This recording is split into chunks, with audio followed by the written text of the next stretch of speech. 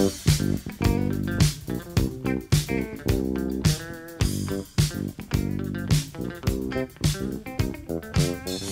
cookies. I love cookies. I love cookies. I love cookies. Welcome to Cookies, the world's most influential basketball podcast. A little overcast day here, New York City. Andrew Kuo, undeterred. It's almost Halloween. What's going on? I love the fall. I love when it gets dark early. I've been eating lunch or dinner at I hit 3:30 this week.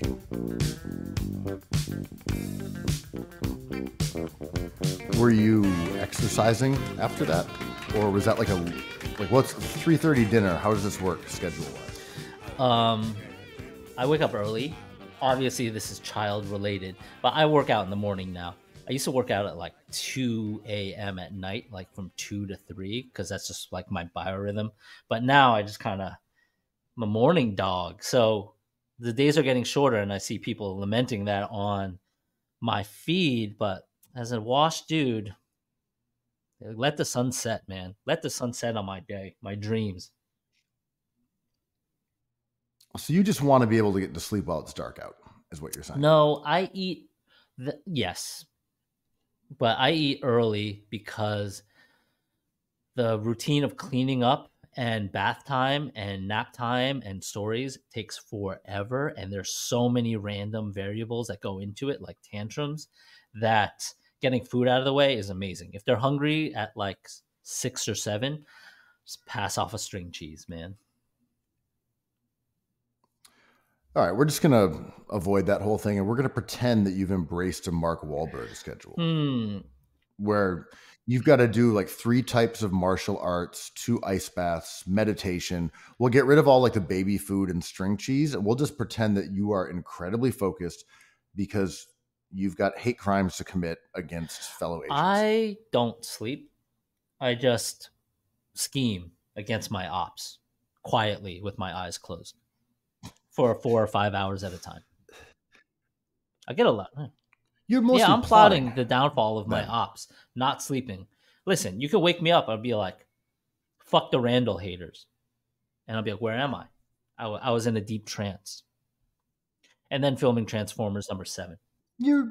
It's not as much about a chicken and the egg. It's more of hatching ideas. Yo, is Mark Wahlberg going to go down in this Diddy thing?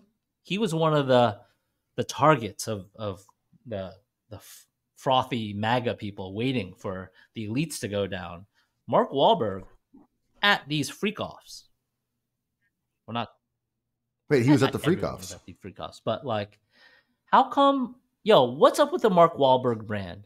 I know this wasn't on our docket today, but goddamn.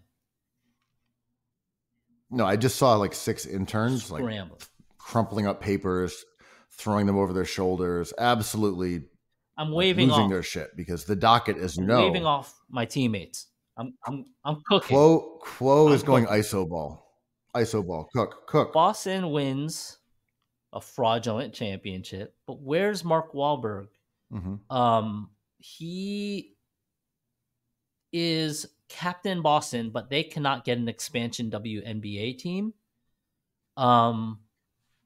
During all this Boston branding of late, he's just been absent. Is he trying to disassociate himself from that culture and trying to become a bigger star? Or is he retreating and pulling like an Oasis and being dormant for a while just for his big comeback in Transformers number 12 or Ted number 7? That was more than I've thought about this, but I will say I have considered this idea of the Wahlberg brand because he was sort of poised to become a huge action star. He did it. He was in one of our favorite movies of all time, Sniper. I like that one. Fantastic movie. Great movie. He was an engaging role player in The Departed. And it felt as if he was able to be one of these Boston lore guys. But then it sort of slipped away. I feel like I see a lot of TV shows or movies with Wahlberg as the star that have no particular burn. He was the number one grossing actor for years, and he launched the Transformers franchise, which ends up being like a big blockbuster moneymaker, right? Like Bruckheimer's still at it. He left, obviously, but I think Wahlberg fulfilled his racist promise. He became the king of Hollywood, the freakiest of the freak offs. Also, I guess yeah, that's what I was thinking. But no, I think as time comes for us all, right? Other than Tom Cruise, Yeah, because Will Smith, he was that guy, and he was supposed to be the action star of the future. I mean, again, they fulfilled that promise, but then they just kind of slipped off the mountain. It's just Tom Cruise, due to the fact that he runs faster than anybody else in cinematic history. and but unfortunately he sleeps. He doesn't. Mark Wahlberg doesn't need to sleep. And but your point is taken because there's that new Apple movie with Clune Dog and Brad Pitt, and they're getting kind of long in the tooth, right? But that is a reuniting of two of the main characters in the Oceans franchise, which I don't enjoy, but because I associate those two guys with other franchises or movies, and they kind of are in the position that Reese Witherspoon is in now, where they kind of produce and curate their own careers because they have the capital culturally and monetarily, right? Mark Wahlberg has that. Why isn't he writing the story of and starring in the movie about Pistol Pete? Right. Or, I mean, someone like Affleck has done that. He's like, hey, I'm going to famously, those guys make movies. Yeah. And right. I'm also just thinking of other Boston guys. I'm giving more leprechauns. Well, I mean, Damon, but yeah, Wahlberg, I'm actually not sure exactly what he's been doing lately, but I guess there was that Apple show. Mm-hmm. It's funny you mentioned the other one, Wolves, whatever. Well, been like, to me, it should have been called Lone Wolves, because that would have been funnier. Or because isn't that the premise anyway? Maybe that's a little too hitting the nail on the head. I thought Lone Wolves. Don't spoil it for me, nice. Because Clooney as Carl Anthony Towns is going to be so cool. Don't spoil it. No spoilers. Brad Pitt as Anthony Edwards. Woo! Oh! Yeah. Oddly enough, I was walking through Chinatown. I can't remember what street that it's shot on. I was like, but when you go down Moscow, I want to say, and then there's like, it hits. No, it's not the one that curls. It's another one that's right in that vicinity though, like that section. And I was walking down there, and they're like, "Hey, hold on!" And they race this car down the street really, really fast. And I was like, "Oh, okay." I didn't know what they were filming, but there was a whole crew there. But we couldn't walk down that street because they were just whipping this car down that street over and over again. And I saw it on the little monitor, after it went by. I happened to be standing next to him. And then when I saw the trailer for Wolves, I'm like, there it is. I thought I would never see it again. And I looked, I'm like, I was looking through the monitor at this scene as it was shot. Very cool. That's it. Whether, it's just like a little taste of Hollywood, Andrew. It was exciting. Screech and peel off into the Peking Pork Chop House on Doyers. Do they recreate the scene from New Jack City? I think everyone ends up over at the river with number one Celtics fan, Matt McCauley. Oh, he's not going to want to hear that. And he does not appreciate that. No, he's truly a Knicks guy. Well, I know. It's like, is Eric Adams a Nets fan? What are we going to find out about our prominent New Yorkers like Matt McCauley and Eric Adams? Well, the two mayors, the one of the city overall, and the one of downtown. Shout out to Airy Weapons. So your boy Eric Adams, the Czar King, under the indictment. Rat Czar. And this followed a week. Where the whole administration basically resigned. I feel like I almost resigned out of solidarity. Resigned myself to a future of lawless New York. Have you ever felt this disconnected from your government, Andrew? Well, my gosh. Like, everyone compares him to Mayor Dinkins because obviously Dinkins was the first black mayor and Eric Adams is the second. The Dinkins era was like, I remember talking to my father about it. He was like, it's not totally safe, but it's fun. Like there's a lawlessness that like my father was like, it's kind of why we love this city. Like Times Square is still kind of shitty and like there are weird pockets of uh, dangerous neighborhoods, but interesting things that come from low rent. Um, I think about Koch, the party animal, the first party animal, maybe the origin of Eric Adams. Koch would big fan of Cyndi Lauper, was into Celebrity, Studio 54. And then you got to talk about Boston heads. You got your boy, de Blasio, and then Bloomberg. So is Eric Adams an amalgamation of all these human beings? Is he the final boss of these dudes? Giuliani, I'm skipping. Clearly Giuliani DNA in there. Yeah, I was going to say, I think because of the law enforcement background, Giuliani would be the obvious comparison. But Giuliani wasn't like on the town as much. That's a Mayor Koch thing, right? No, this is true. De Blasio sort of out on the town. Like he might have been on. Now he's out there on hinge dates. The lying part of de Blasio, the straight up lying part, is part of Eric Adams' brand. We talked a lot about de Blasio, how he kind of resembled a flamingo, this big bird. He was this gawky guy. I'm like, maybe we just didn't really respect, the stretch four during that period of time. I mean, in hindsight, what do you want in a mayor?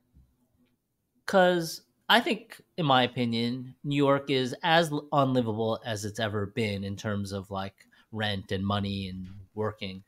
But like it's pretty safe. I don't know what we want. De Blasio was hilarious.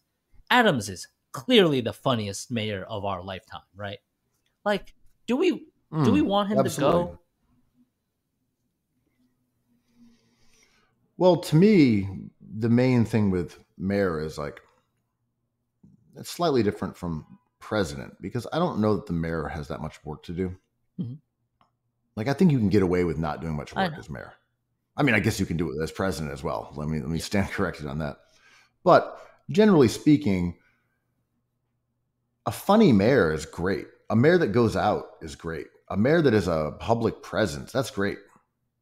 The stuff with like cutting off money to libraries, less great. Embezzling $10 million and then the city matching that, giving a prime piece of real estate to the country of Turkey.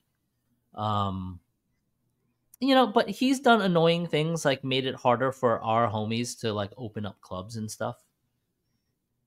I think. Well, yeah, there was. Well, I mean, there was the allegations against, was it the brother of the nightlife czar? One of the police guys. Yeah, not even the nightlife czar. It was like basically an old-fashioned patronage shakedown organization. It's like, all right, the cops are going to come and bust your place up unless you pay me off, and I'll tell them not to hassle you. I mean, it's just straight up like protection money racket. Because I mean, I feel like that is a constant in any city, but especially New York City. And the allegations that are pointed at Adams, the first things that they talked about, and I have not read the entire indictment, but taking a lot of upgrades, flights from like credit card stuff, being allowed into the Chase Sapphire Club at the Garden, but like Turkey giving him hotel rooms, first class tickets, on paper, that kind of stuff may seem like it is an assumed perk of being a powerful politician. But at the same time, the debate of our political lifetime is the idea of quid pro quo, right? Like, how do you get somebody for this kind of nebulous idea? I mean, I know someone who owns multiple nightclubs, who immediately started doing Eric Adams fundraisers. Mm-hmm. I don't believe the person who owns this has a lot of interest in Eric Adams as mayor or his policies. It's like, oh, if this guy's going to be mayor, I should be throwing fundraisers for them, and therefore that will help out my establishment. Like, please throw me a fundraiser. I mean, sounds good. He's like, yeah, and we won't shut your place down. I mean, is this just politics? I mean, I'm saying, right, I don't know if it was that explicit. Well, in part, I guess the thing that makes local politics feel weirder is that this is all the exact same stuff that happens on a national level. It's like, hey, the pharmaceutical companies are giving all this money to all the Democrats, and they're not going to be in favor of, universal health care. Yeah. You're like, oh, right, that's the way the system works. And we're like, so this guy, he gave the mayor a small bundle of change, and the cops didn't come down and bust up the people on the sidewalk at 3:30. I mean, Clarence Thomas is like, what's the problem? What's the difference? Sounds like an ethical man. He should be on the Supreme Court. What's the issue? Yeah, Eric Adams has given us so much. Like, even fuel for legendary SNL skits, like some of the best. So, like Missoula, however much I don't want to like him, like, what a wonderful soundbite. I love it. And Eric Adams, for a while on this exact podcast, there was like, what stupid stuff did Eric Adams do this week? And we could just find something good. I mean, I remember my one encounter with him at a Met Gala after party. He was kind enough to indulge me with a quote. I asked him some innocuous question, and he said, the Met Gala needed more swag, so they brought me in for the swag. They had swag, but I added to the swag. I said, great. That's going in the paper record. The swag is, the swag was evident with him, but he didn't really he was really into Zero Bond, Christmas restaurant, Italian restaurants, Carbone. I forget his number one restaurant, but he never really sat courtside that much at Barclays or MSG. And his passion was rats. That was his passion. And I always felt like that was such a great comedic bit, because there's no bigger rat in New York City than Eric Adams, even the inflatable Johns. But I thought that was such a clever comedic obsession of his. I mean, he is extremely, extremely funny. And sometimes it's intentional, sometimes it's not. Who can say? And for that, I have gratitude. Like, you gave us laughs. But the main issue is that if you look at the entire administration, like those problems were inherently tied to him giving people jobs that he just wanted to have jobs, whether they were no-show, whether it was cronyism. Like, you kind of can't have a functioning government when it's just like a buddy system.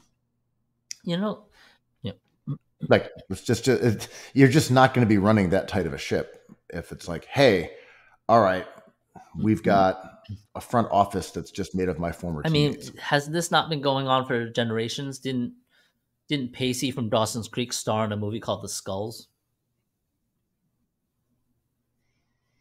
I mean, it's been going on like forever. Thousands of years, right? This is like right, but even within New York City, like Boss Tweed, like this is how civic government has basically functioned forever. We always mention the theory that's been disproved, but I kind of love to think about, if you want the best people in society to work in government, you have to pay them more, you have to incentivize them.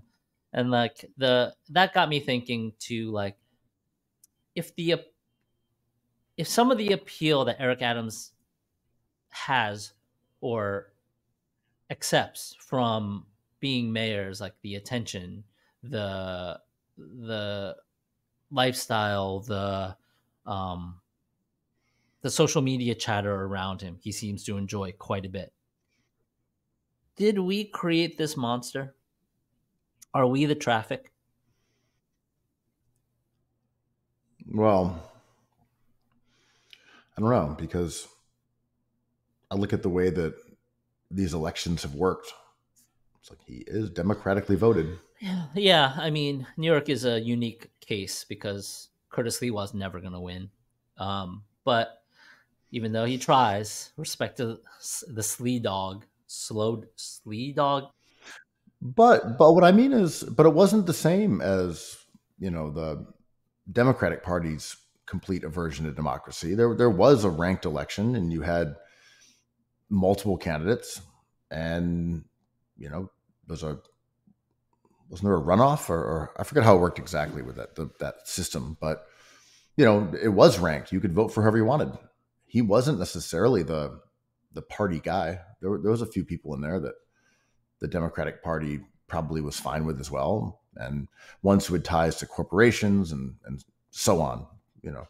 I mean, he was obviously not an outsider because he was an insider, borough president before that. I mean, he is the he was insider. Kind of a semi-surprise, not for people who followed the election, but he wasn't talked about that much until the end. It's like, oh damn, the cop won, huh?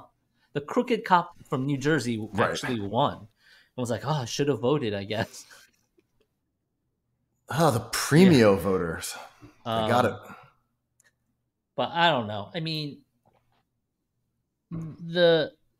it's hard to glean kind of like a Shakespearean narrative from his alleged downfall. Today he claims like he's going to reign. He used this word reign. My reign will continue, he said, or I'm going to continue to reign.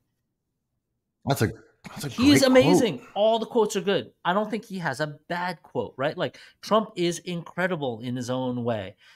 It is not a genius. It is not some way to kind of spin a brand, but it works. And Eric Adams takes all the things we hate the most and turns it into something we will miss, in my opinion. If he goes down. He might not go down. He might get off.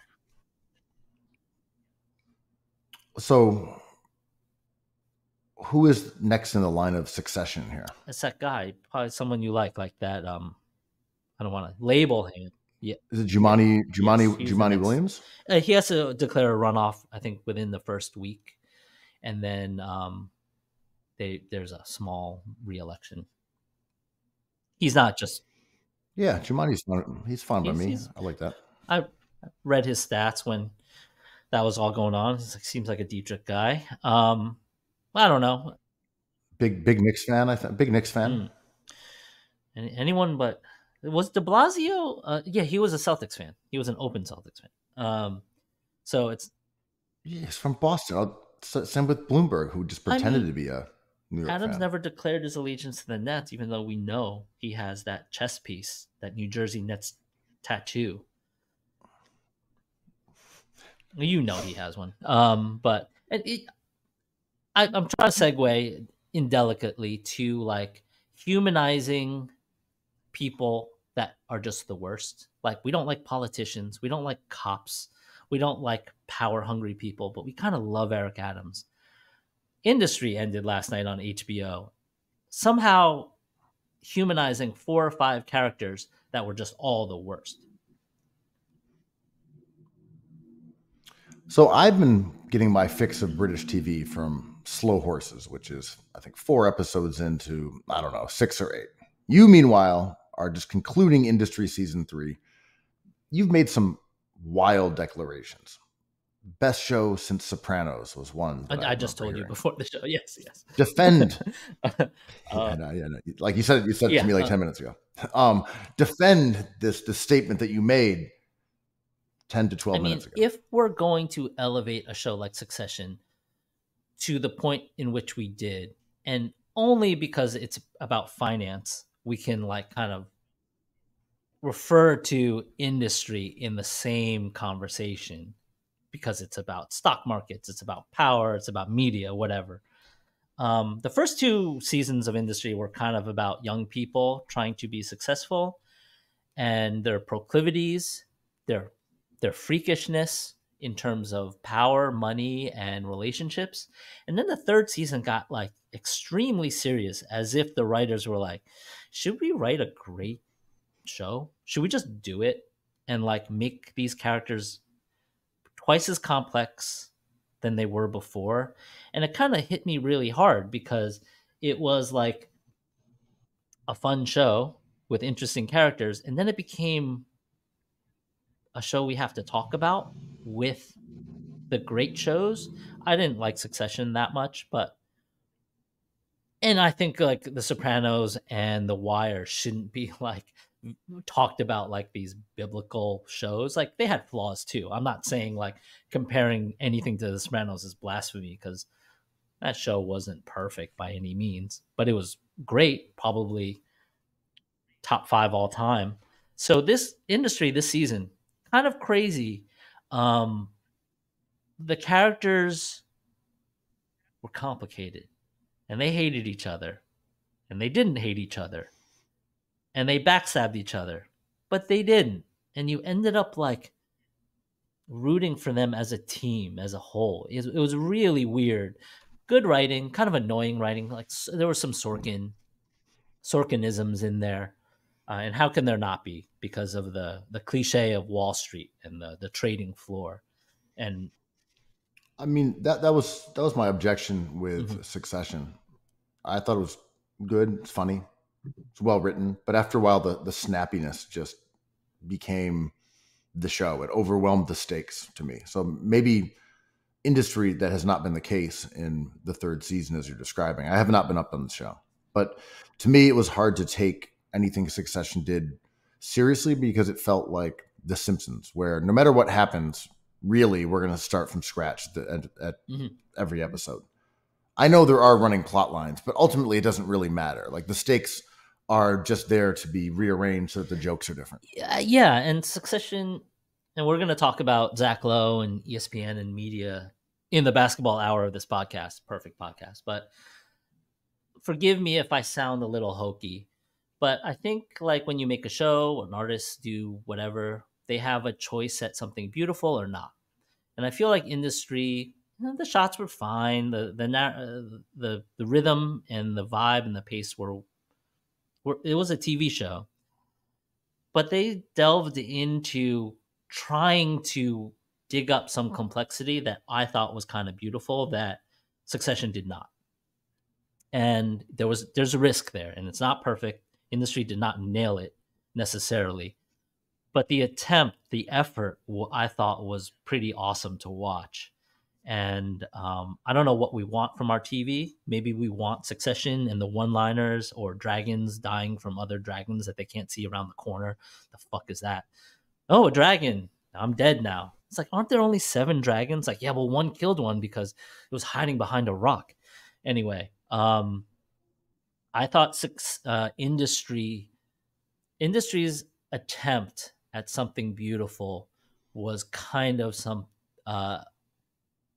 it gave me pause. It was something to note. What did you just pause? No, not pause like rap pause, but gave me an artistic pause. No.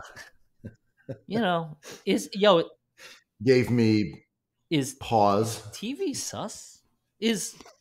Are hour-long dramas? Anyway, but like Slow Horses. Don't fuck me in the air and call it a reach around, right. Damn it. I'm also caught up on Slow Horses, which to me doesn't have the same impact. I liked first 2 seasons of Slow Horses quite a bit.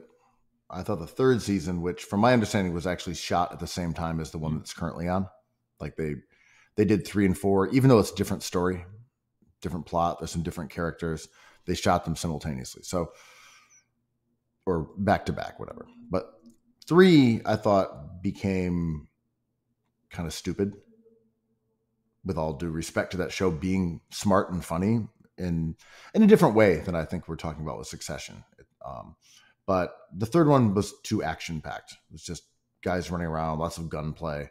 The fourth one has gotten more back on, I think, espionage. Yeah, it's a little gritty.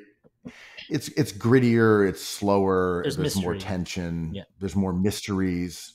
So I've enjoyed this series quite a bit. Or this season of this series. If it's 6 episodes and not 8 or not 10, which I'm not totally sure what it is, I'll be a little bit disappointed because I wouldn't say a whole lot of stuff has happened yet. It's mostly been, no, I'm okay with like not having a lot of action. I mostly mean there haven't been too many twists and you kind of know where they're going with it. But I do like Slow Horses quite a bit because I just think Gary Oldman is awesome. I hate his character on there, the slob, the thing. It's just like pretending. The alcoholic as an aging thespian gets my goat a little bit. Obviously, he's one of the greats.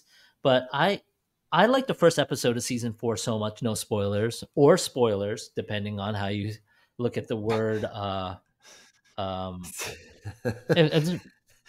Depending on how you gauge no spoilers is meaning that there aren't going to be spoilers or there are. Right. It's like what's that word that has 2 meanings? Definitely, or what did Webster define in both ways? Anyway, the first episode there was a whodunit. It's like there was a murder, and it was like, but who did the murder? And was it a character we care about? Are they gone? Sort of like what they did in season 1 with Olivia Cook. And it made me, I love that episode. And it made me think of like Wayne Wang's like Chan is Missing and Jonathan Pryce going senile in season 4 and being an untrustworthy character. I was like, oh, this would be cool if they don't have to make the whole show season this. But what if Jonathan Pryce kind of floated around and they were searching for him the whole time? Like, that's kind of cool. That's a great idea. And he's wandering in and out of hotels. Like, have you found this guy? He's the key to all this bullshit. It's like, yeah, he's not himself lately. I thought that would have been a really cool allegory for British politics.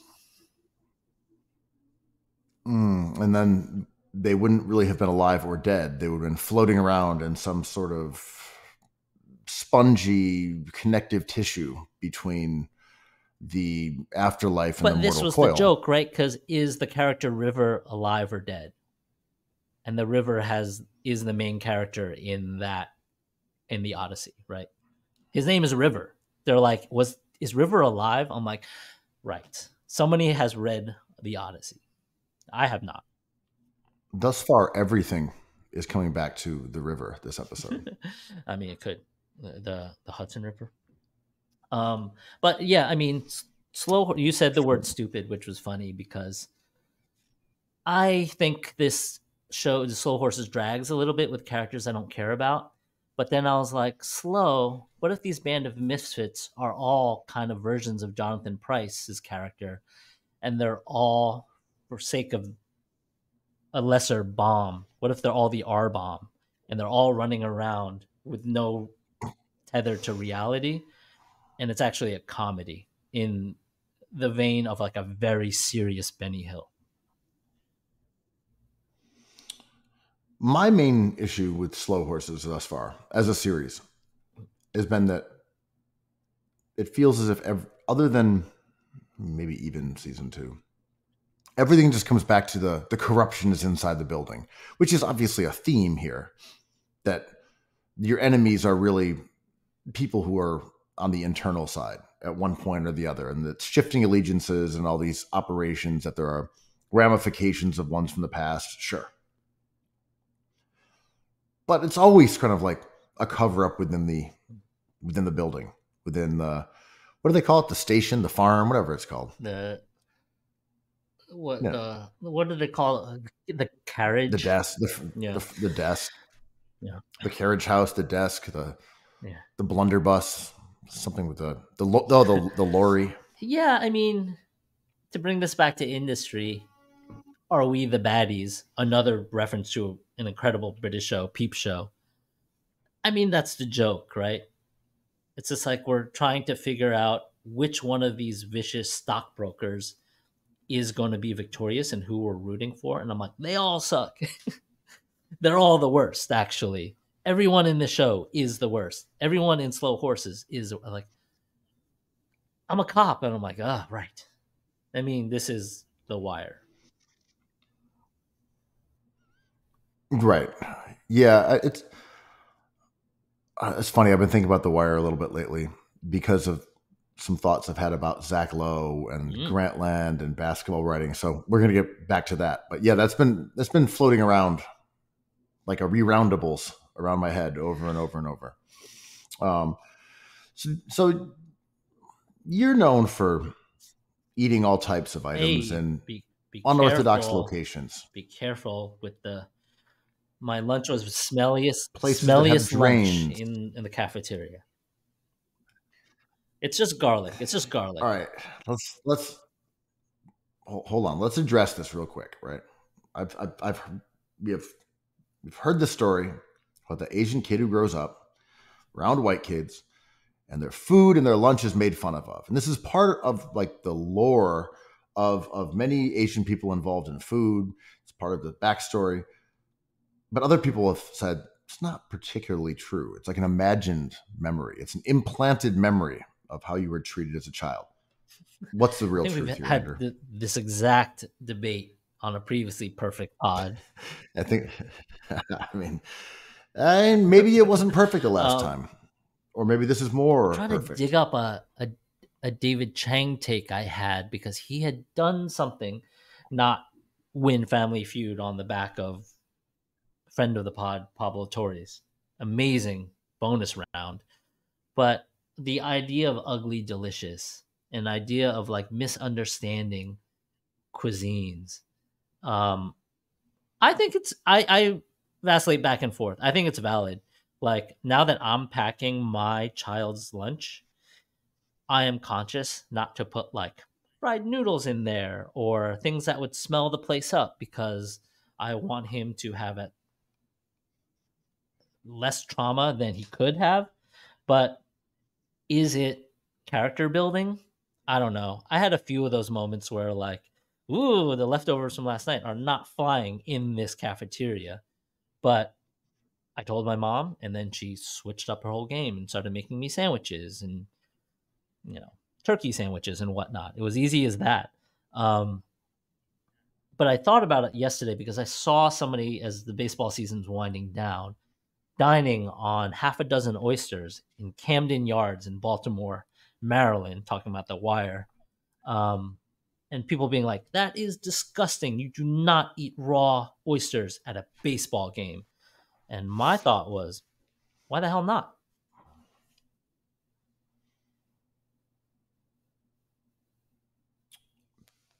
Don't have a hard and fast take on this. So as someone who goes up to Rochester and you go to every stadium, they've got garbage plates. You want to get garbage plates while watching the Red Wings, the AAA baseball team, or the Americans, who are the farm team for the Sabres. It's there. You can get a plate of bacteria is not famously attached to fried food, right? It is, but it isn't.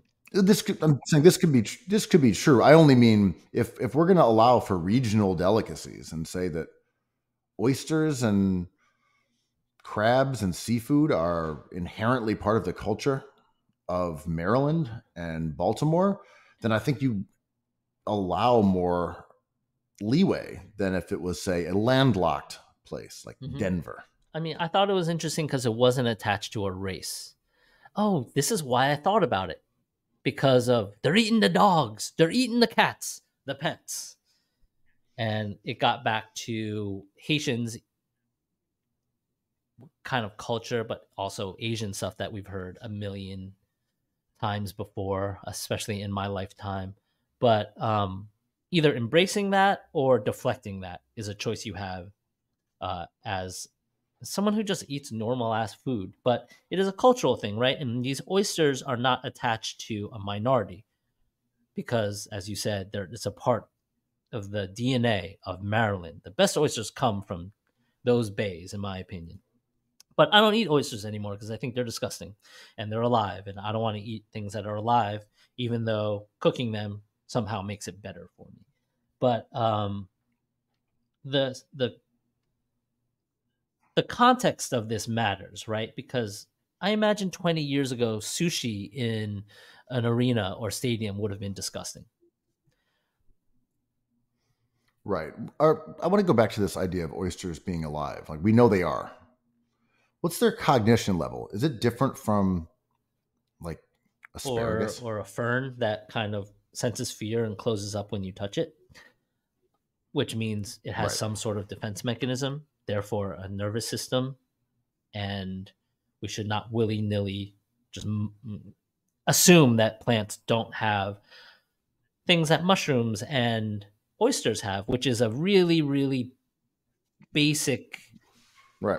I don't think it has a nervous central nervous system of some variety. This is weird. You know how like military bomb, what do you call them? Disarm people, like people who go check out a suitcase if it's a bomb, and they have the robotic creatures that they hold, and they have trauma when those creatures blow up or one of their legs falls off, and because they personify their emotions with these objects. And if you told me oysters felt fear because when you open them up, they try to close in order to preserve themselves, I would believe you, right? And we know pearls are derived from mussels, a certain species of mussels that are trying to protect themselves against this invader inside their space. And it forms these beautiful round orbs, but they're beautiful objects that are made from fear, right? I mean, yes. I always think about this with people talking about veganism. It's like, yeah, but we're going to do a problem if plants have feelings. Just kind of Dude, I stopped eating mushrooms. I'm not sure what those are. I don't know what kind of pain those aliens are feeling, but I know they created soil and the earth, and fungi is really complex. So I stopped eating mushrooms conveniently because I don't think they taste that good anymore. But what about the mass murder you commit eating a bowl of rice? Thousands of bacteria dying, splashing in the acids of my stomach. Universes. Each grain suffering more than the last. And the time it takes to get from the bowl to my stomach is maybe like 1 trillion years in rice bacteria calendars, right? So like 100 years on this planet, I don't know, we had to ask Obi Toppin how he feels about it. Feels like a lifetime, but maybe we're just on our way. We're in a big bowl of rice, getting ready to be poop. How do you get rid of vermin in your home? Not to say that it is infested with vermin, but it's New York City and vermin enter your home at some point, whether it's roaches or rats or silverfish or spiders, or well, spiders aren't really vermin. They're really sick. But sick. Point being, if you are, I mean, yeah, like sick, like spiders are sick. It's like that's Young Thug's clothing brand. But yeah, if you're guilty about eating mushrooms, how do you get rid of a fly? I try to let them out. I eat meat, but I try to let flies out. I had a mouse problem in my place in the Lower East Side for years. So I kept takeout containers, those quart containers, and pieces of cardboard nearby, which is not a problem. And then I would scoop them up. But then I didn't know where to put them. Because if I take them outside to the mean streets of Eldridge. But you would like scoop them up, off the floor. Like you would find them and catch them on top, and then slide a piece of cardboard underneath them. Turn the. But how are you getting close enough to catch them? I'm just corner them and walk up to them. Like they're not that slick. So if I hear a mouse, sometimes it would take 20 minutes. Sometimes it would not take 20 minutes, but I just like put a plastic cup down, slide the thing underneath, and go outside with them. Eldridge Street is not like safer than my apartment. I would put them next to like the park on Christie, and I'm like, is this where they want to be? They kind of want to be in my cupboard, dining on basmati rice, chewing through bags of oatmeal, right? So I don't know what the right way to do it. Basically, everything I do in my life, I have to justify by making myself like feel better than not feeling better. So I think taking them outside and putting them in a park is better than. I don't have the stomach to stomp them out. I really don't. No, I understand that. Like when I had a mouse and told the super, I was like, all right, mouse proof the place or put some traps down. They threw down some glue traps. I'm like, oh, I hate those.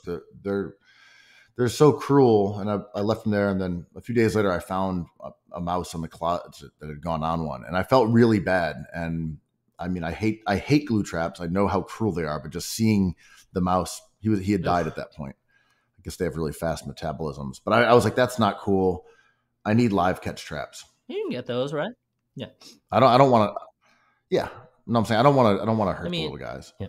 But if you're gonna dispatch them, I think you got to go classic snap. Like if you're gonna do it, you gotta be breaking the neck immediately. You can't be putting them on a glue trap or drowning them. It's you just have too, to have a that's too perfectly mean.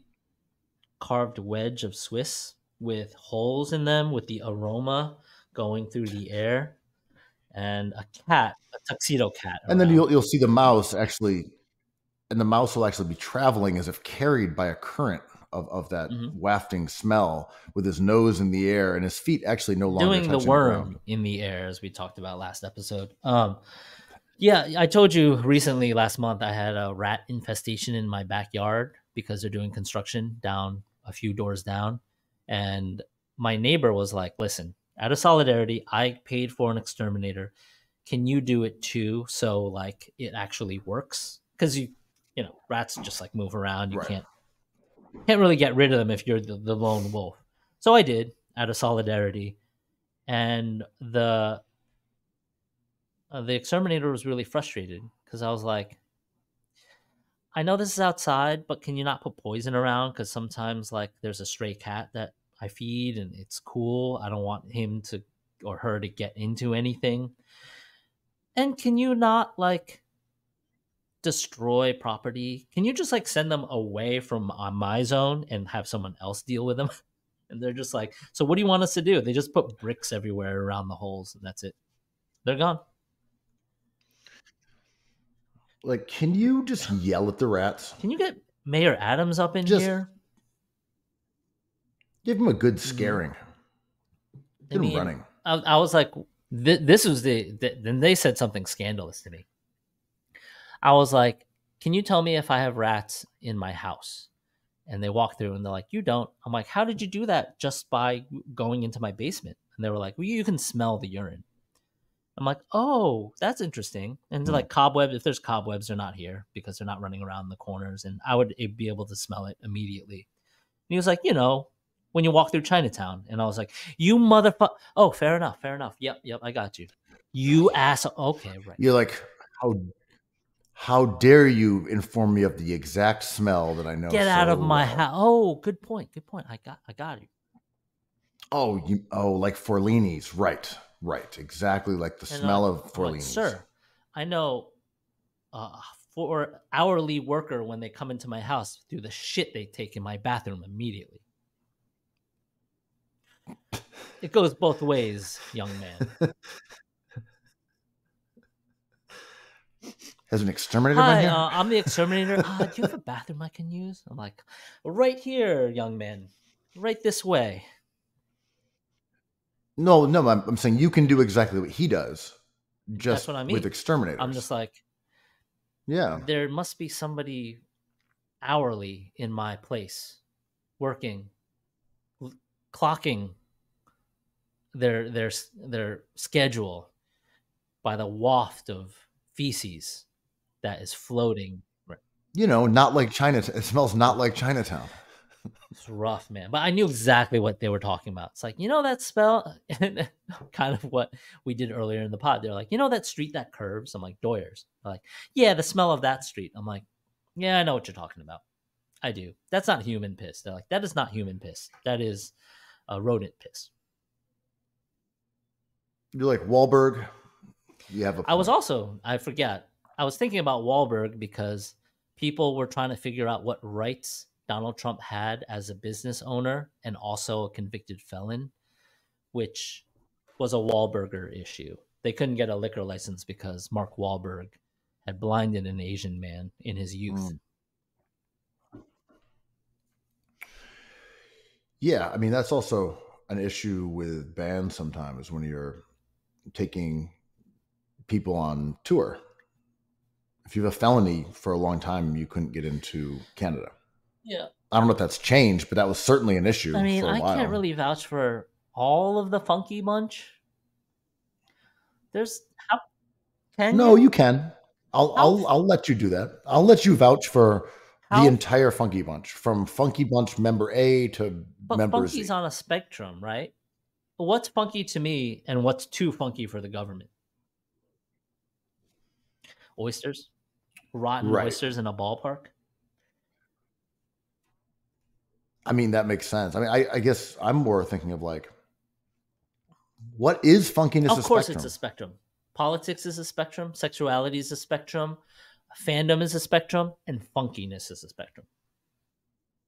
On the one side, you have the funky worm. The other side, you have the funky bunch. The diametric extremes of funk. The worm and the bunch. Living for the funk, right. Dying for the funk. On a scale from opposite sides, 1 to bunch, what are you? On a scale from worm to bunch, like kind of like a neoliberal version of funk. Are you like a right down centrist? The center? Like, I think I'm a funk centrist. I'm a funk conservative. Were you really into? Were you into funk as a genre? Disco funk, not for me. Catch me at a Mets stadium burning disco records. I've never been a funk head either. And I don't know if this is tied in some parts to when there was beef between East Coast and West Coast rappers. And the West Coast sound was that of Funkadelic and Parliament. And that was associated with West Coast rap. And I'm like, give me that RZA. Give me that Primo. Who are not funky. They're on the funk spectrum. They're on the funk spectrum. But I never really loved those like Atomic Dog samples that much. I mean, are you a George Clinton fan? Not really. I interviewed him once and he was really nice. I liked him quite a bit. I was in Tallahassee, Florida, and we went down there. This was following his arrest for smoking crack in a car. And we got there in the morning, and he was slow to rise and kind of lumbered out around for a while. But then he warmed up, and he was great, really funny. And it's like, so what's the story with you smoking crack in the car? And he's like, what do you mean? I was like, well, how did it end up there? He's like, well, crack is great. Oh, okay. Crack gets good reviews. I mean, we've been through this years ago, but alcohol gets terrible reviews. Yeah. Heroin gets the best reviews. And crack below that. Coke gets middle reviews, right? Shout out to the industry. Yeah. For me, Coke is like a funk centrist. Yeah, because sometimes when people have Coke, just personally speaking, and they offer it to me, which I politely decline, but they're just like, you're probably better off. Like, the hangover sucks. The high is nice, but if it's not for you, it could be miserable. And I'm like, that's not a good review. No, thank you. Yeah, I think freebasing and heroin are like super People have funky. offered me heroin being like, it is incredible. You'll never be the same. I'm like, that is a good review. It's like, it is worth it if you want to do it. You didn't have that Atomic Dog. No. I am on the funk worm scale. Woo, put me right next to worm. That's scary, man. Where, where were we trying to get back to the whole thing of eating oysters in a ballpark? Or are we long gone on that one? Have you ever had an oyster high? I felt like you had a point that you wanted to get to that we never got to. But am I just misinterpreting? You might be. It is.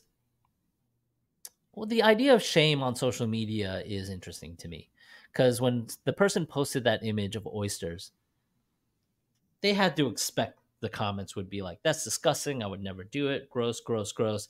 Eating cats, eating dogs." Sorry.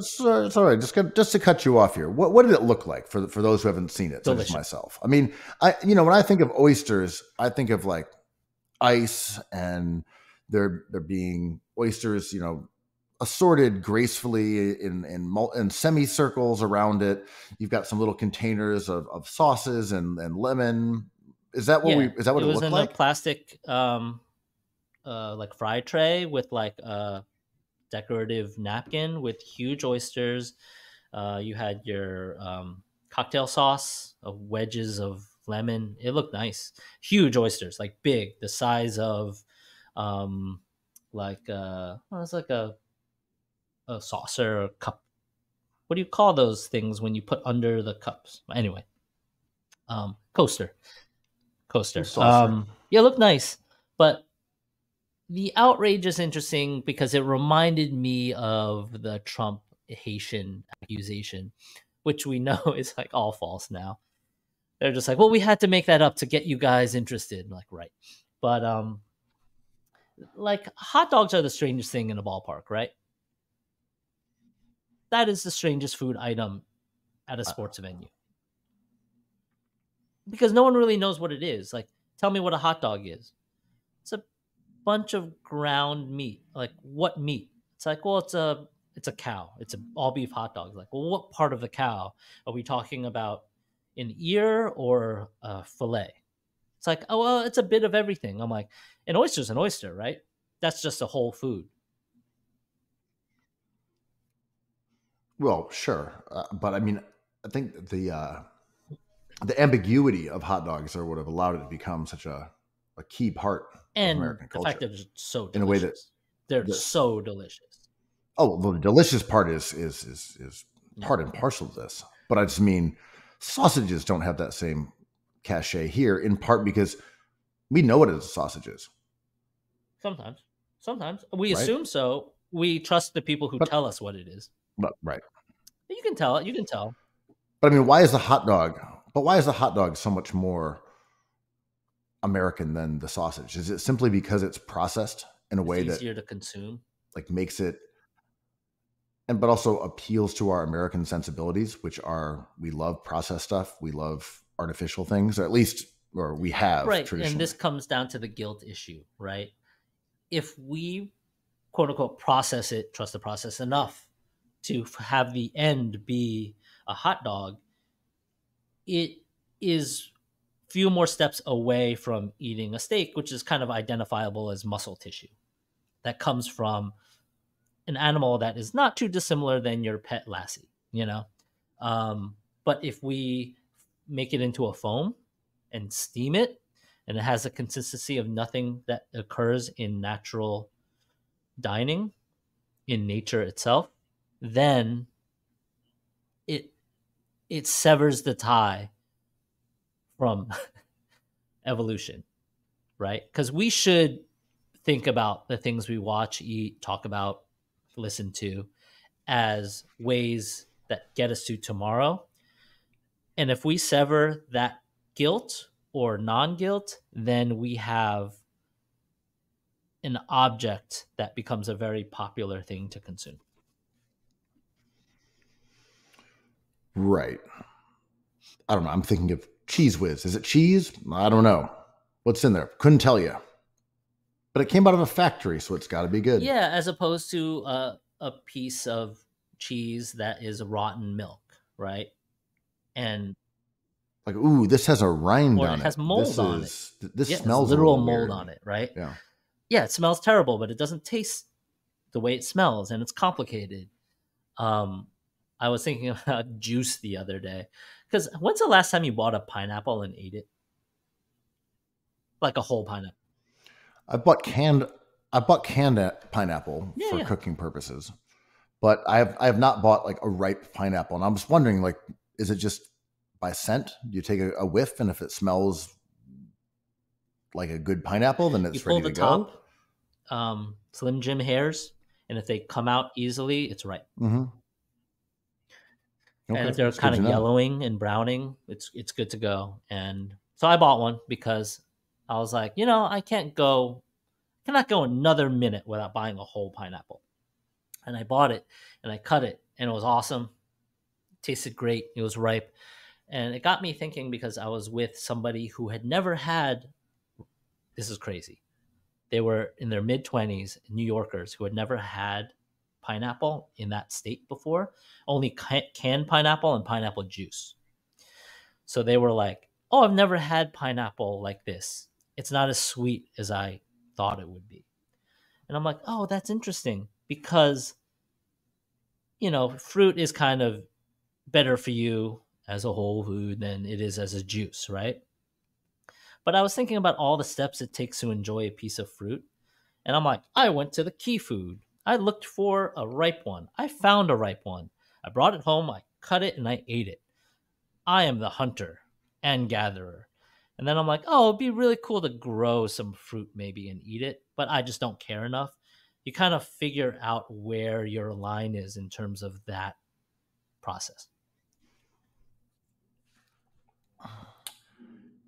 There are different processes you can trust. Yeah. Well, all right. Andrew. Is it basketball time? God damn it. It sure is. And for the last few years, the Knicks have trusted the process. It's not their slogan. That's for the 76ers. That's for Joel Embiid. Yeah. But the Knicks fans have trusted their process, and now it's led here. As of last Friday night, the Knicks have, I guess, agreed in principle, what we can say. I don't think it's official because of salary cap apron issues. As of Monday, apron strings need to be tied. Complicated. They need to sign and trade players that are not even in America. But it appears this will work out. And it's sending Karl-Anthony Towns, the multi-time All-Star, best shooting big man of all time from the Minnesota Timberwolves, over to the Knicks in exchange for Slam Gennaro, Dante DiVincenzo, and multiple-time All-NBA player and Julius the Detroit Randle. Pistons protected pick. Andrew, number 13 protected pick. Oh. Yeah, it's kind of a garbagey pick, so it probably won't convey as a first. We had the rights to Jalen Duren and traded him, I believe, to the Pistons for that pick. Duren would have solved this need, but let's get to the meat of the topic first. Karl-Anthony. So you're the resident Knicks fan. I love the team. Let's hear it. All right, we're done. Moving along. I don't know. Good. Win more games. Become thinner. Everything everyone has written on social media that, if you're listening to it now, is probably various degrees of correct. Karl-Anthony Towns is an underrated top 10 potential ceiling player who had to take a backseat to Gobert statistically and the rise of Anthony Edwards. He is the best stretch of all time, probably. Arguably, that's good enough. He's going to help the team. Worldwide West has been working on this for 8 years with his Kentucky connection. The trade is, sadly, respect to Julius Randle, who this pod has always liked, who put him in the joy of basketball, that spent more time on that illustration. Those interns really love Julius Randle. But the player that I lament leaving most is Slam Gennaro.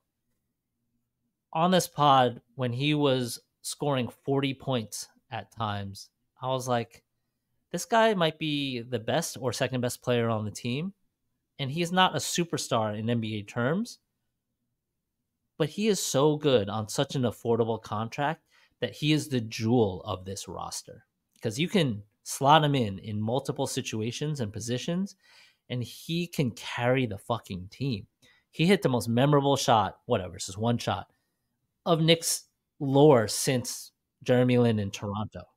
Bang, bang. It was a double incredible. Bang. Rumor is he didn't like Mikal Bridges coming over because he wanted to have more playing time, which I kind of like agree with. Dante DiVincenzo should have been playing more. He is a good player who does things in the margins that win games. Karl Anthony Towns is a primary player who's not asked to do things in the margins that will win them more games, but they become less lovable and less interesting. That sounds about right. I mean, to me, and we may have talked about this at the end of the Knicks season, whether it was on the pod or in person, whatever. I believe we had this discussion that there was going to be a fork in the road, and it was going to come down to, are the Knicks content with playing this out? Keep the vibes the same. You know, fan base loves this team, and ride it as far as it can and say, we believe in these guys. We believe in the culture. Let's try to win a chip with this Villanova 5, with Randall.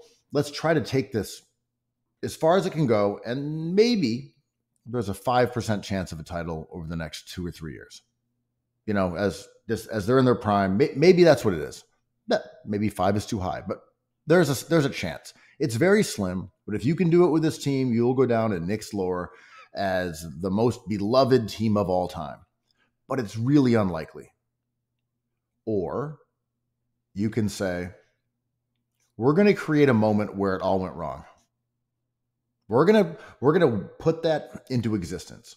So if this Knicks team does not win a title over the next 3 years, which it probably won't, because winning a title is hard. There's a 51 to 99%. That's just the reality.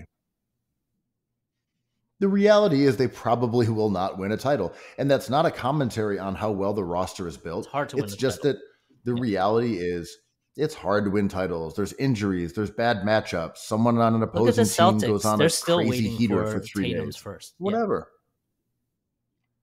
Yeah. When will the Celtics, with this loaded roster, when will they get their chip? But again, Knicks may not win. So in all likelihood, a couple of years from now, people will say, man, they just kept that Knicks team together. They were building something. It wasn't until that goddamn Karl Anthony trade that messed up the culture. It messed up the vibes. I'm just saying this is a good possibility that will be conversations in a few years. That, you know, on September 28th, or whatever, 26th, 27th, whatever it was, at Friday afternoon, 7 o'clock, 8 o'clock, that's when the Knicks lost their way. They got greedy. They saw the shiny object. They saw the superstar, and they reverted to their Knicks ways. They went and got the $50 million max contract guy instead of their Nova 5, and it fucked everything up. And that may be true, except for the fact that now the Knicks can win a chip.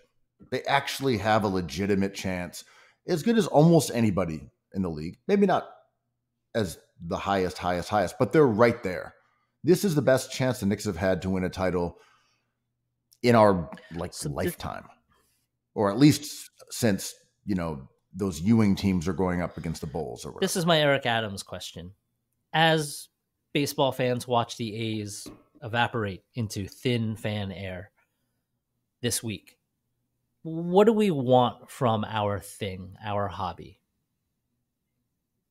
The Villanova Knicks, which is funny, flaming out in the conference finals, or Karl Anthony Towns, not a beloved player by any means in the NBA, losing in the finals?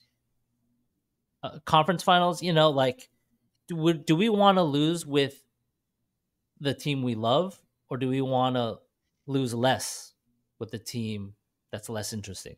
And I think Knicks fans and myself were bummed that Dante DiVincenzo left. And I think I'm not as bullish as you are. I think this team is good with Karl Anthony Towns. I do not think they're in the tier of championship with everyone else. Obviously, injury, health, everything. They're not in the Nuggets tier. They're not quite in the Sixers tier yet. But they're good. And Their bench is extremely suspect. The first guy off the bench, the first guard off the bench is Deuce McBride, and the first big off the bench is Precious Achua. That's not good. There's more work to do, right? Well, this is true. It's not a good build. I mean, I agree. There's work to be done. I think talent-wise, they're as good as anybody. Oh, sure. You know, Karl-Anthony Towns is the best player. I posed this question to you via text. Is he the best player the Knicks have ever acquired via trade? And is he the best player in New York right now?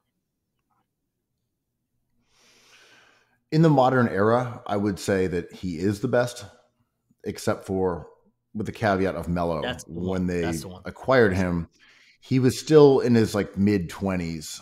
Not as good as Cat, though. He was viewed as, well, I'm saying the perception of him was being a top 10 player. The current perception of Cat is not being a top 10 player. Exactly. But those perceptions may somewhat be incorrect. Exactly. Although Cat hasn't been quite as good and he's had some injuries lately. Yeah. But I mean, in terms of what both of those guys do, which is primarily volume scoring, ISO scoring, and rebounding. I'm just talking about Cat and Melo. Just as two guys. You could certainly make the argument that Cat's efficiency and the fact that he's offering shooting from like a legit 7-footer and elite rebounding are better comparatively to the modern NBA than what Melo was doing. When people online were comparing Randall's stats in a vacuum to Cat stats, and they were like kind of like in the same world, I think we were getting lost in the sauce because Randall's 6'8" and kind of a ball stopper, and Cat is kind of a fluid 7-footer, which is a big difference. If Mikal Bridges can catch and shoot, him being taller than DiVincenzo, big deal, right? The Knicks got bigger. They, in a vacuum, they swapped out Randall for a taller guy and DiVincenzo's minutes for a taller guy.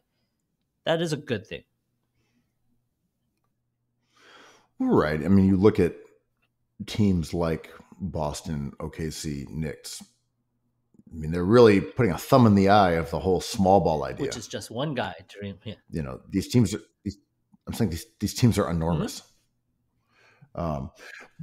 But one thing I will say is that to me, when you look at the Bridges trade and how much they gave up for him and how much dedication they had to talent at like the 2, 3, 4, you know, they had 5 starters for 3 spots or 5 starting caliber players for 3 spots. So if you were going to have Mitch on the court and obviously Brunson's on the court, you had to choose between those other guys. If you gave up 6 first-rounders for Bridges, he's on the court. And if you paid OG $45 million for OG, then he's on the court. So you were going to be choosing between 3 guys, and it was going to be Hart, Randall, and Dante. So 2 of those guys, you could argue, if Hart's on the court, we're going to be on the bench anyway, if you were going to have Mitch at the 5. So when you look at it in that perspective, and you're like, well, instead of having this daily debate about who should be on the court down the stretch, and, you know, are we going to ride the hot hand? Is it going to be metrics-based, matchup-based, gut-based? Is it Thibs just riffing? Which of these guys gets on the court? Consolidating the 2 guys who arguably may have been on the bench in those moments into an all-NBA player who now is at the center spot, it's a great consolidation of talent.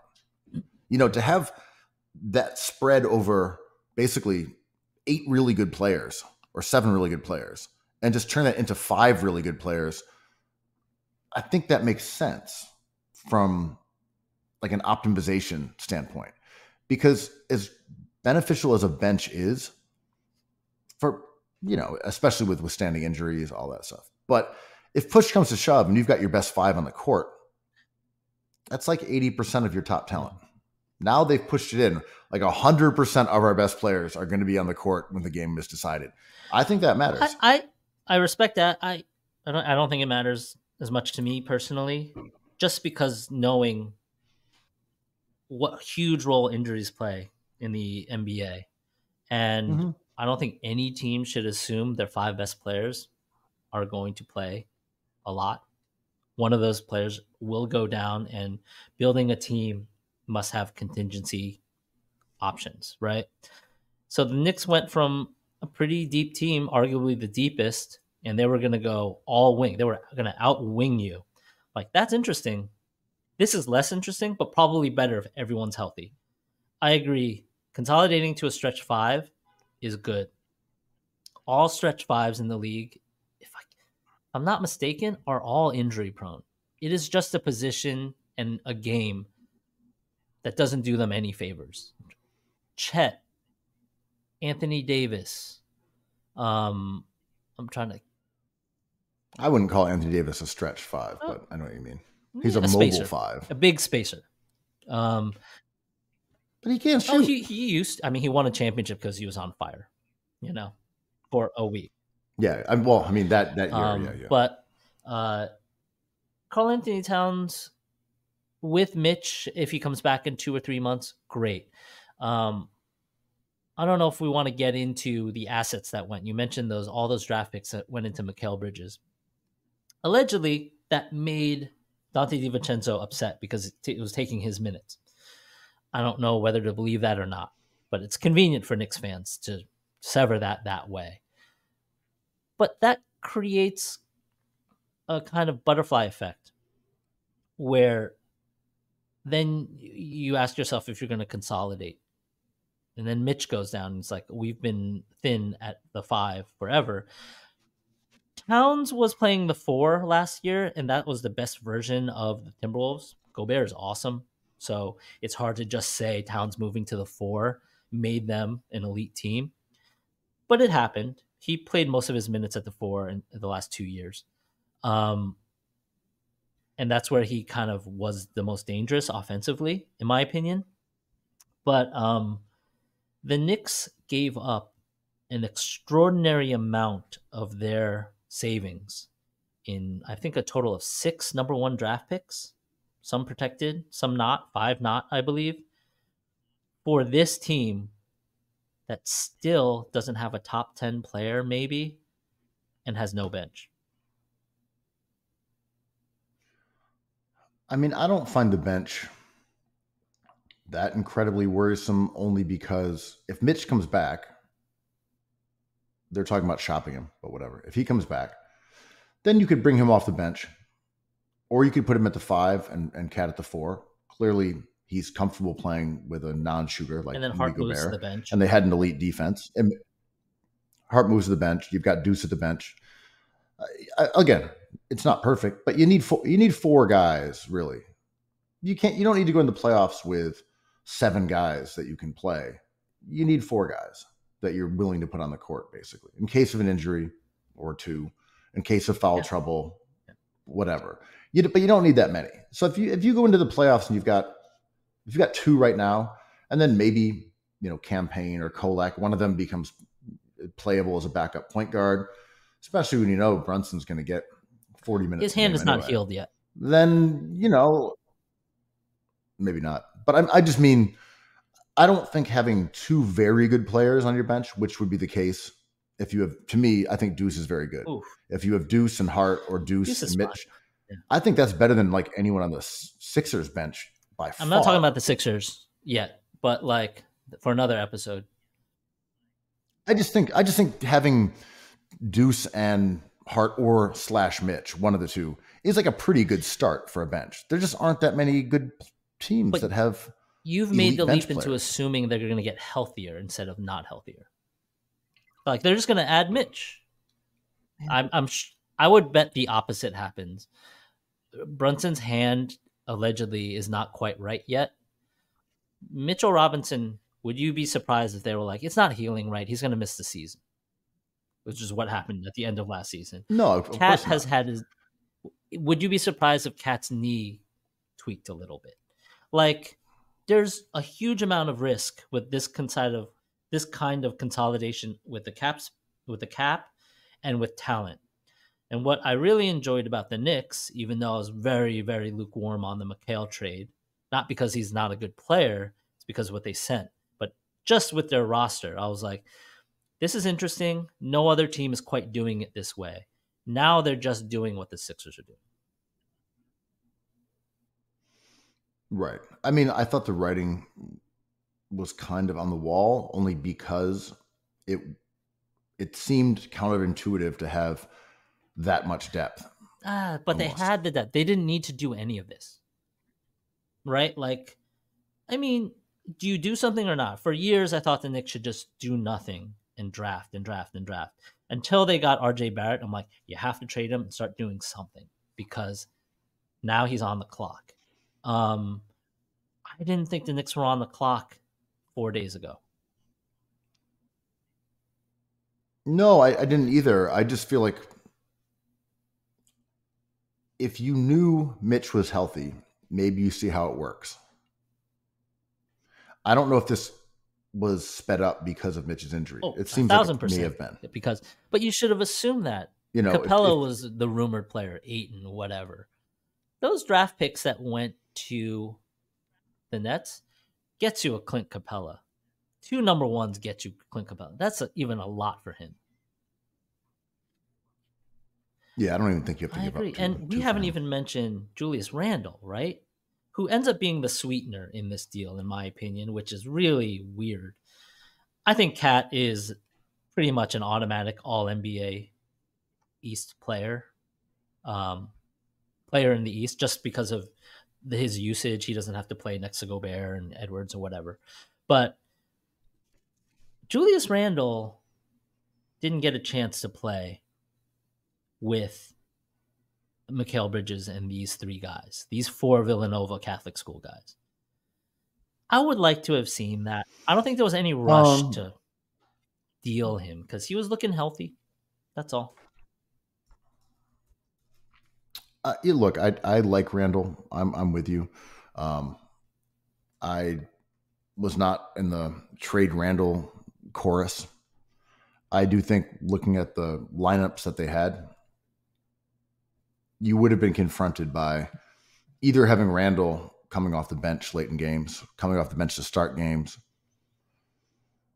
or have Hart on the bench, or have DiVincenzo on the bench, or have Bridges on the bench. Like, again, I just thought the math didn't work. And that's why this trade makes sense to me. This is not to diminish the value of having depth and the inevitability of injuries. This is all true. But I just meant it was unsure what Randle was going to be doing for the Knicks this year. So I would have liked to see him play with them, and I think they would have been a lot better. But once Mikal was there, something had to give at some point. And this is what it was. But I think the Knicks fans who were very tough on him, and I thought criticized him unfairly, moaned about his attitude or his effort when the guy was playing hurt, and he clearly has a good motor. He plays hard. And now are eulogizing him. Oh, Randle, you helped build this thing back up. I'm like, you are not upset that he got traded at all. You're doing a performative mourning for him. You're so glad he got traded. If you weren't happy he got traded, you would be bitching about the trade.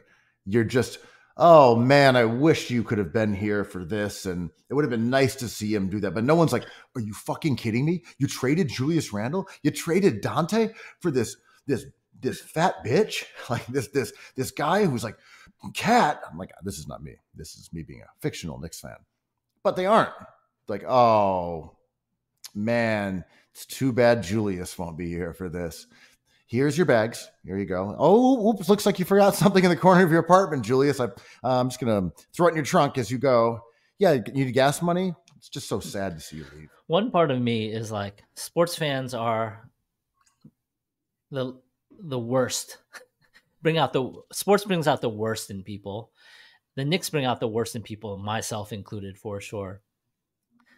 Because they're doing the contrarian thing you're talking about, or the ironic thing that you're talking about. But another part of me is like, and we've talked about Knicks fans hating Julius Randle irrationally for so long. He's a good player. He might not be the best player the Knicks have ever rostered at the 4, but he's an all NBA player who plays hard and has struggles, but it's very good. And even certain podcasters who are like, I've always loved him. I've been on their pods, and they're like, if only he could score 20 and 10. I'm like, that's literally his average right now.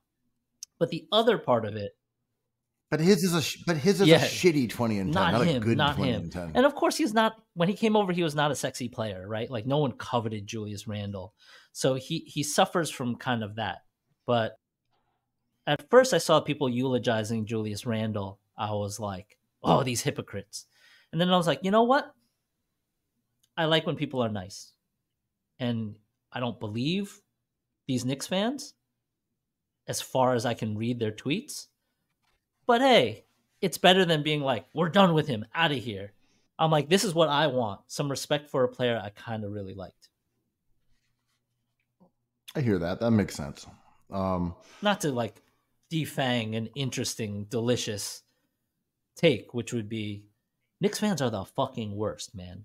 It is like a bunch of players, to borrow a Clydeism, who don't know. I mean, a bunch of fans who don't know how to handle prosperity.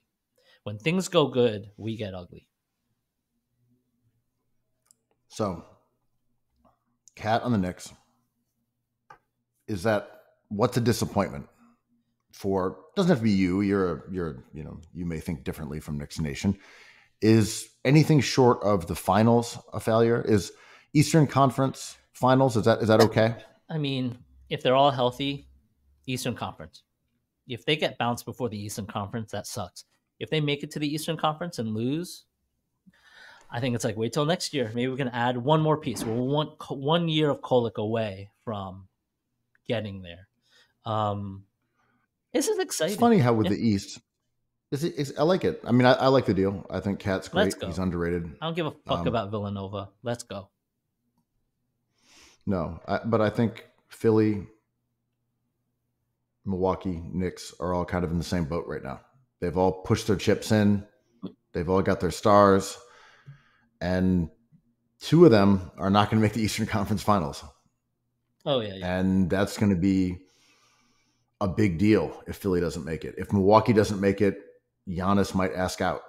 I mean, Giannis... if the Knicks don't make it, they're going to start blaming what happened on Friday for derailing the good vibes train. Like there's a lot of stakes in the Eastern Conference, which is, and maybe it'll be about injuries, and that kind of gives you, an asterisk. But two of these teams, and I'm the Celtics as, a potential champion, a team that, could win a title at some point. Yeah, two of them aren't going to make the Eastern Conference championship. And two of them shouldn't, right? I don't want to be the Nate Silver just reading the polls here without extrapolating stuff. Oh no, I'm saying, but shouldn't all four be allowed to make it? Couldn't we put all four in? No, but what I'm saying is Giannis shouldn't make it. He hasn't made the playoffs. He hasn't won a series in years. The Sixers added Paul George, so I'm with you on that. But the Knicks bounced them. There's no reason we should say, and I'm just being a cold-hearted statistician about this. There's no reason we should assume the Bucks will get there because Middleton looks like he might retire. Oh, I mean more that there are stakes for these teams than they deserve to be there or have somehow earned it or will earn it. I mostly mean that if these teams don't do it, their season is going to be seen as dismal, and there's going to be ramifications in some quarters. Like for the Bucks, if they don't make it to the Eastern Conference Finals, I do think Giannis asked for a trade. Probably. Although, I don't know. In what terms? If he gets hurt again, then it's harder to ask for a trade. Right. Totally. That's accurate. The East getting Towns is fun. Can we talk about the Wolves for a second? What they got back and how they're looking quickly.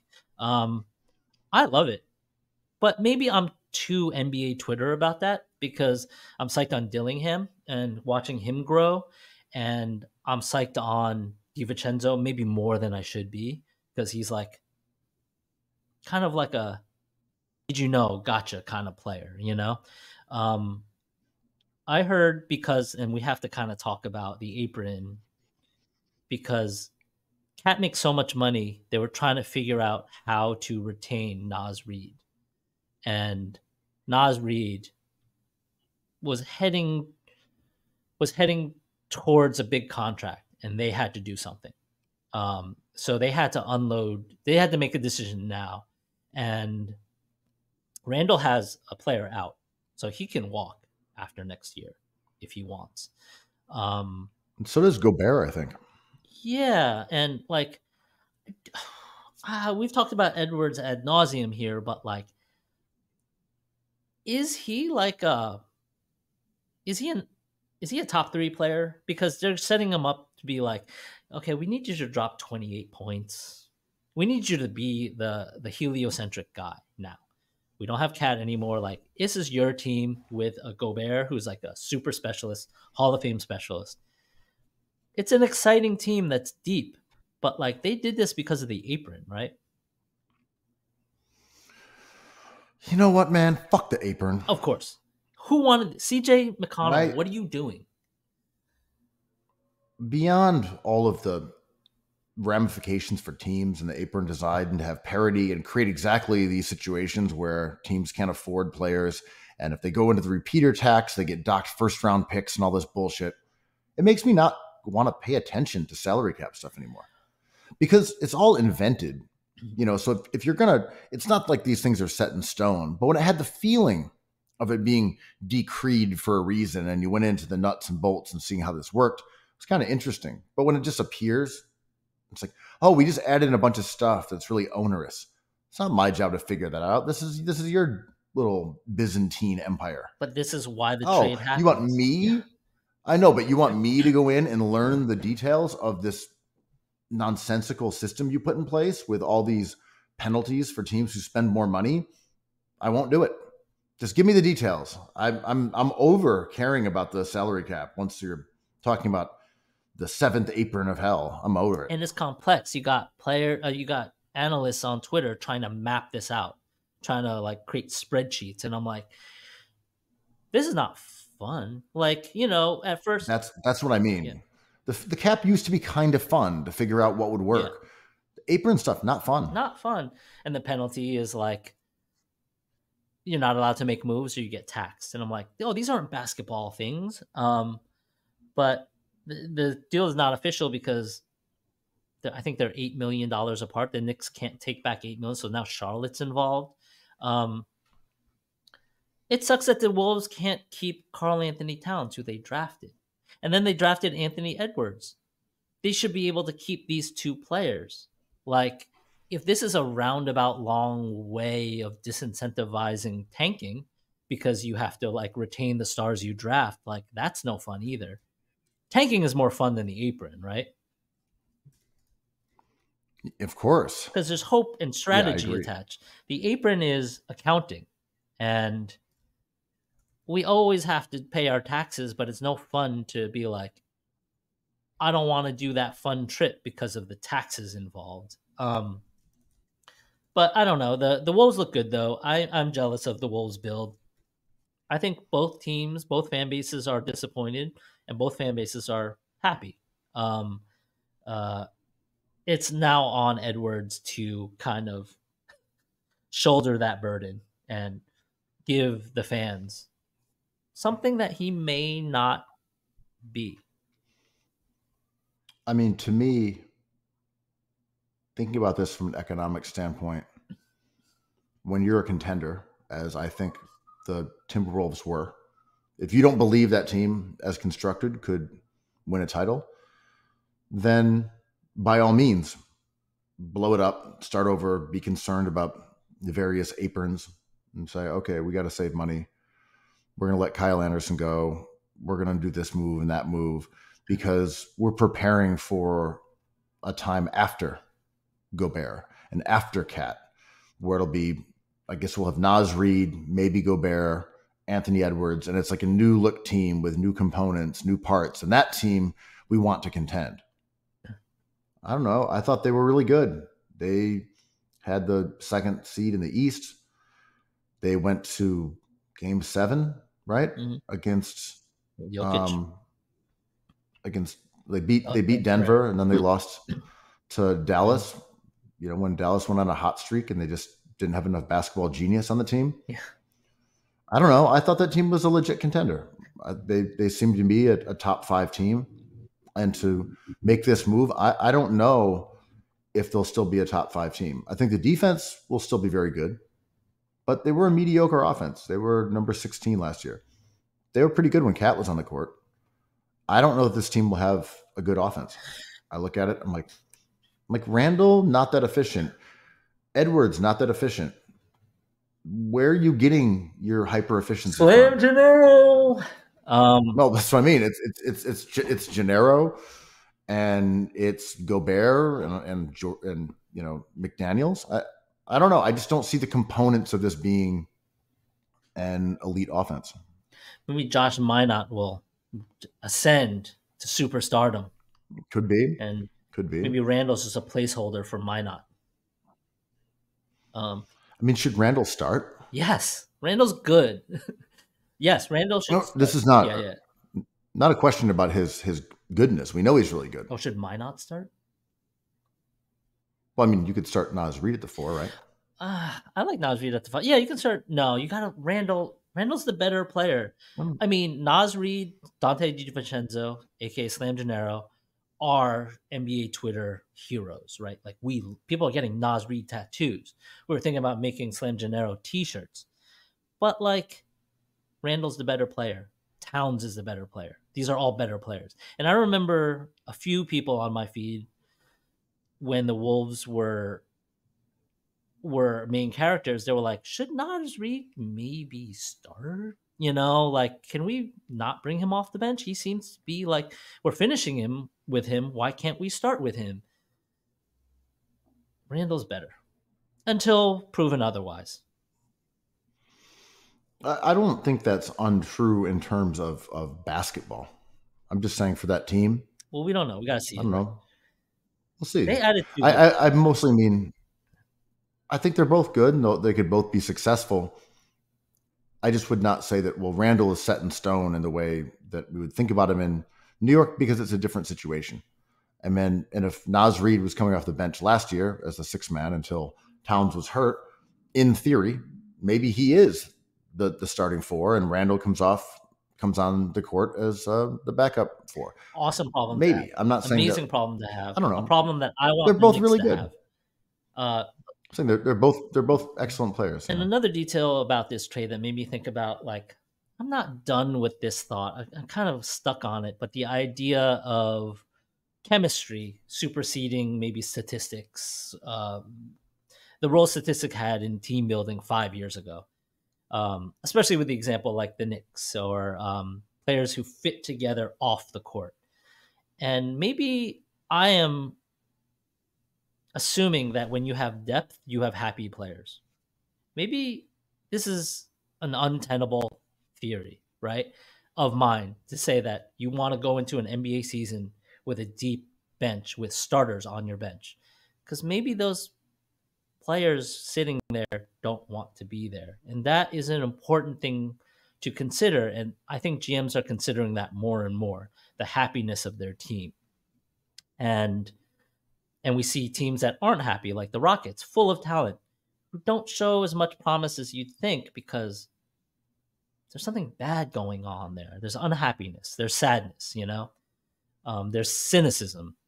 And I don't know what Julius Randle or Dante DiVincenzo feels in their hearts, but it seems like they both want to be good at their job and be given a chance.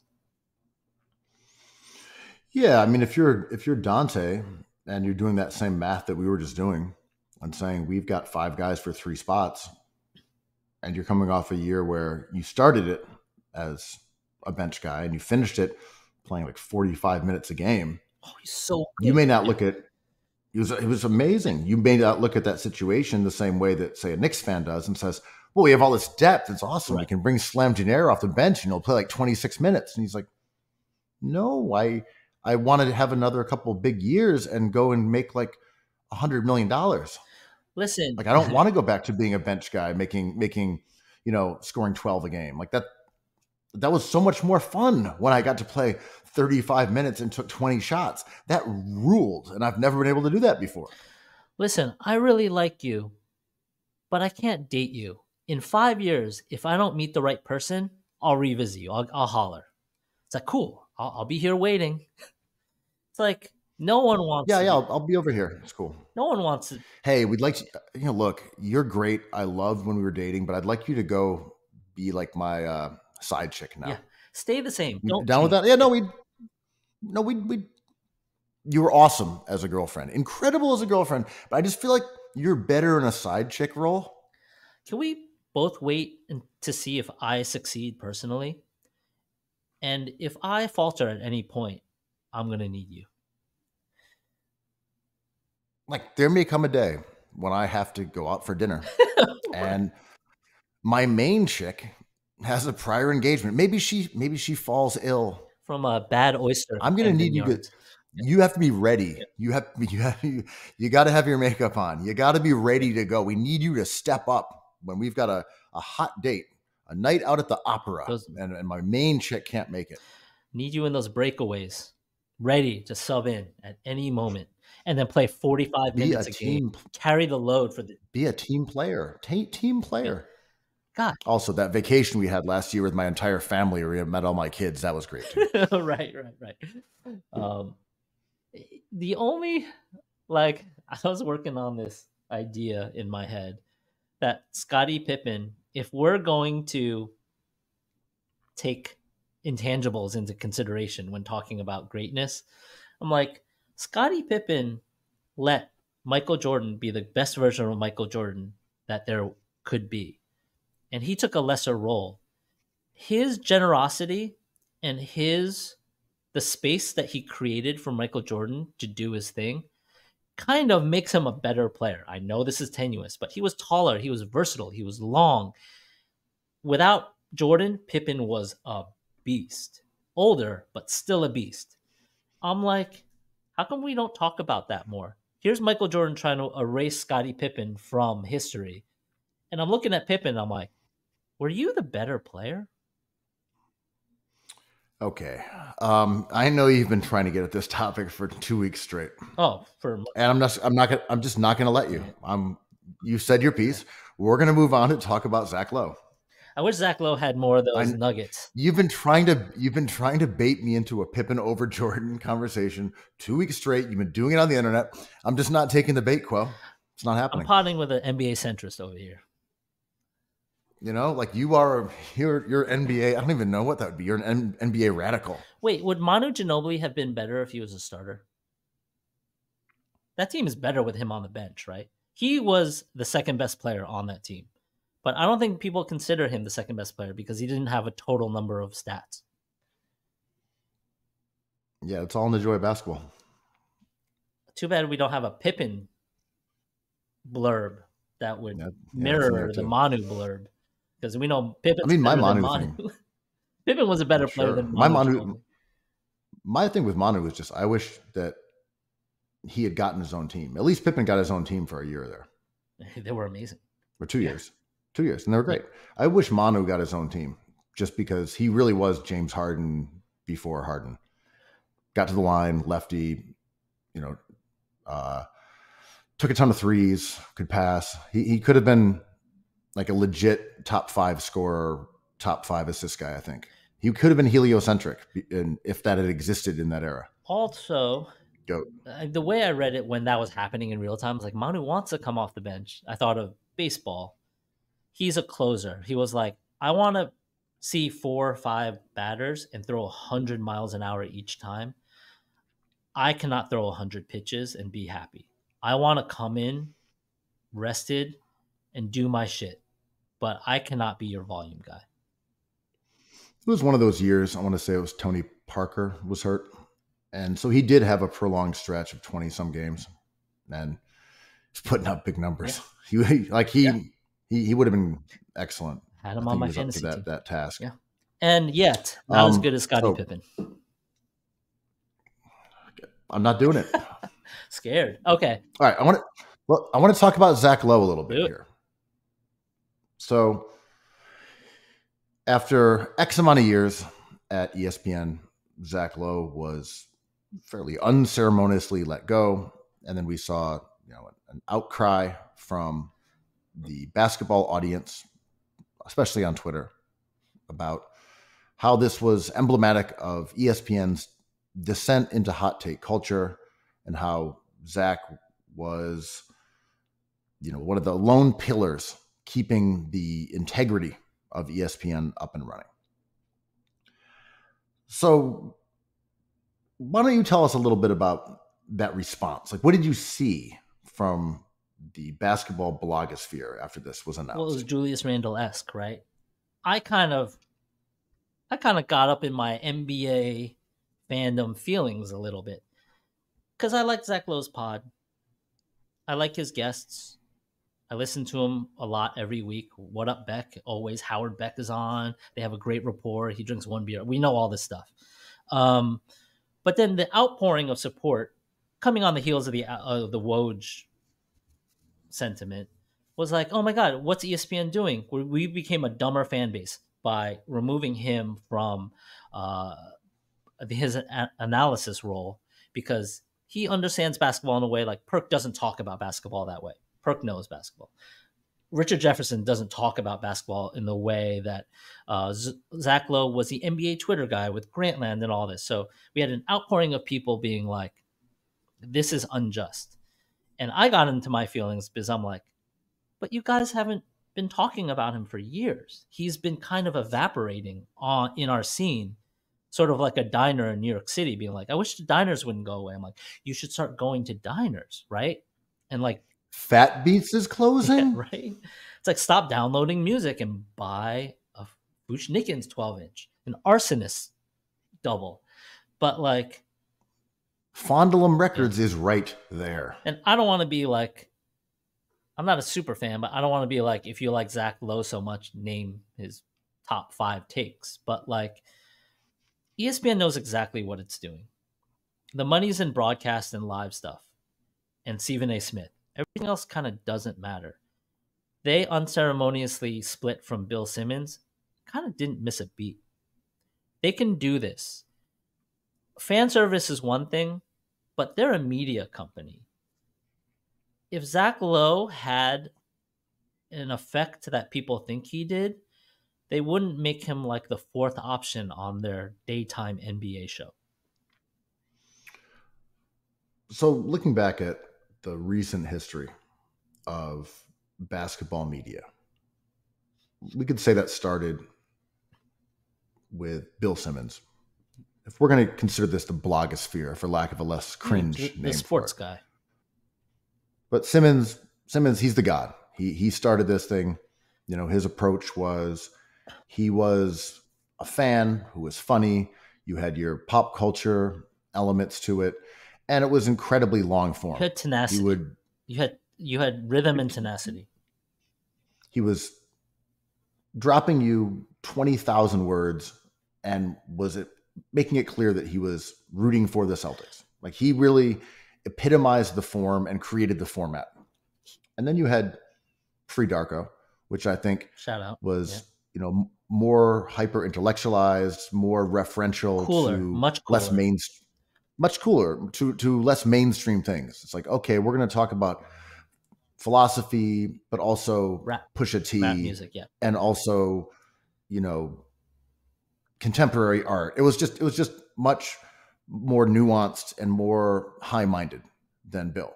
But it also took away sort of rooting for teams as much as rooting for ideas. Mm-hmm. You were rooting for players, and you were rooting for concepts, and you're rooting for, like you're rooting for conceits versus saying, I'm just a Celtics fan no matter what happens. Right. And then I think Zach Lowe is kind of the third pillar here, where he brought in a style of writing that wasn't rooting for anything. Allegedly. Wasn't philosophical. Yeah. Well, I mean, we know he's a Celtics fan, but just publicly speaking. Yeah, he kind of would let that get in there. Yeah, but I just mean he wasn't overtly rooting for a team in a way where he was saying. He wrote an article about it. I'm no longer a fan. There you go. Exactly. That's what I mean, right? Totally different approach. he wasn't referencing culture or anything outside of basketball. He wasn't talking about how, this player is like Bubs from The Wire. Self-admittedly, he was like, I don't know about those movies. I have one beer, go to sleep, and watch tape. This is what I mean. Yeah. He was a basketball guy. And I think his writing became more colorful as time went on. But his approach also would not have been possible without the rise of metrics and an audience who was interested in those things. Because whether it was, like Second Spectrum, whatever it's called, whether it's Synergy Sports or player tracking or on-off, his were deep dives on micro trends, whether it's players or teams or the league in general. And they would be 4,000 words about the Wizards pick and roll coverage. What's interesting is that these all converged at Grantland. They were all there. It was Bill, Zach, and then a lot of people who used to contribute to Free Darko, writers and editors like Chris Ryan, Network. Like they were all in that room. And then I was trying to think about how Zach Lowe became this towering figure that was, worthy of this kind of outpouring of grief. And I'm like, it's when the window of time when Grantland folded and Ringer did not exist. You didn't have player podcasts. You didn't have Substacks. You had the crumbling of Sports Illustrated, Sporting News, and old school Deadwood publications. Blogs. And Zach was really the god. That there was that window of period where he represented serious basketball fandom on the biggest platform. He had a podcast with good guests. I mean, he was T-Mac in 03 for like a couple of years there. And then the rules of the game change. And T-Mac probably is a different player now. And ESPN has been making so many changes since Skipper left. And the Stephen A. Smithification of that brand. And we love Stephen A. here. I'm speaking for the pod. Like there's a skill that he possesses that is one of one rare. And he's supposed to make you mad, and he's supposed to miss, and he's supposed to get your attention. Zach Lowe maybe has had to have this happen, right? Like, I think he's going to give us awesome content.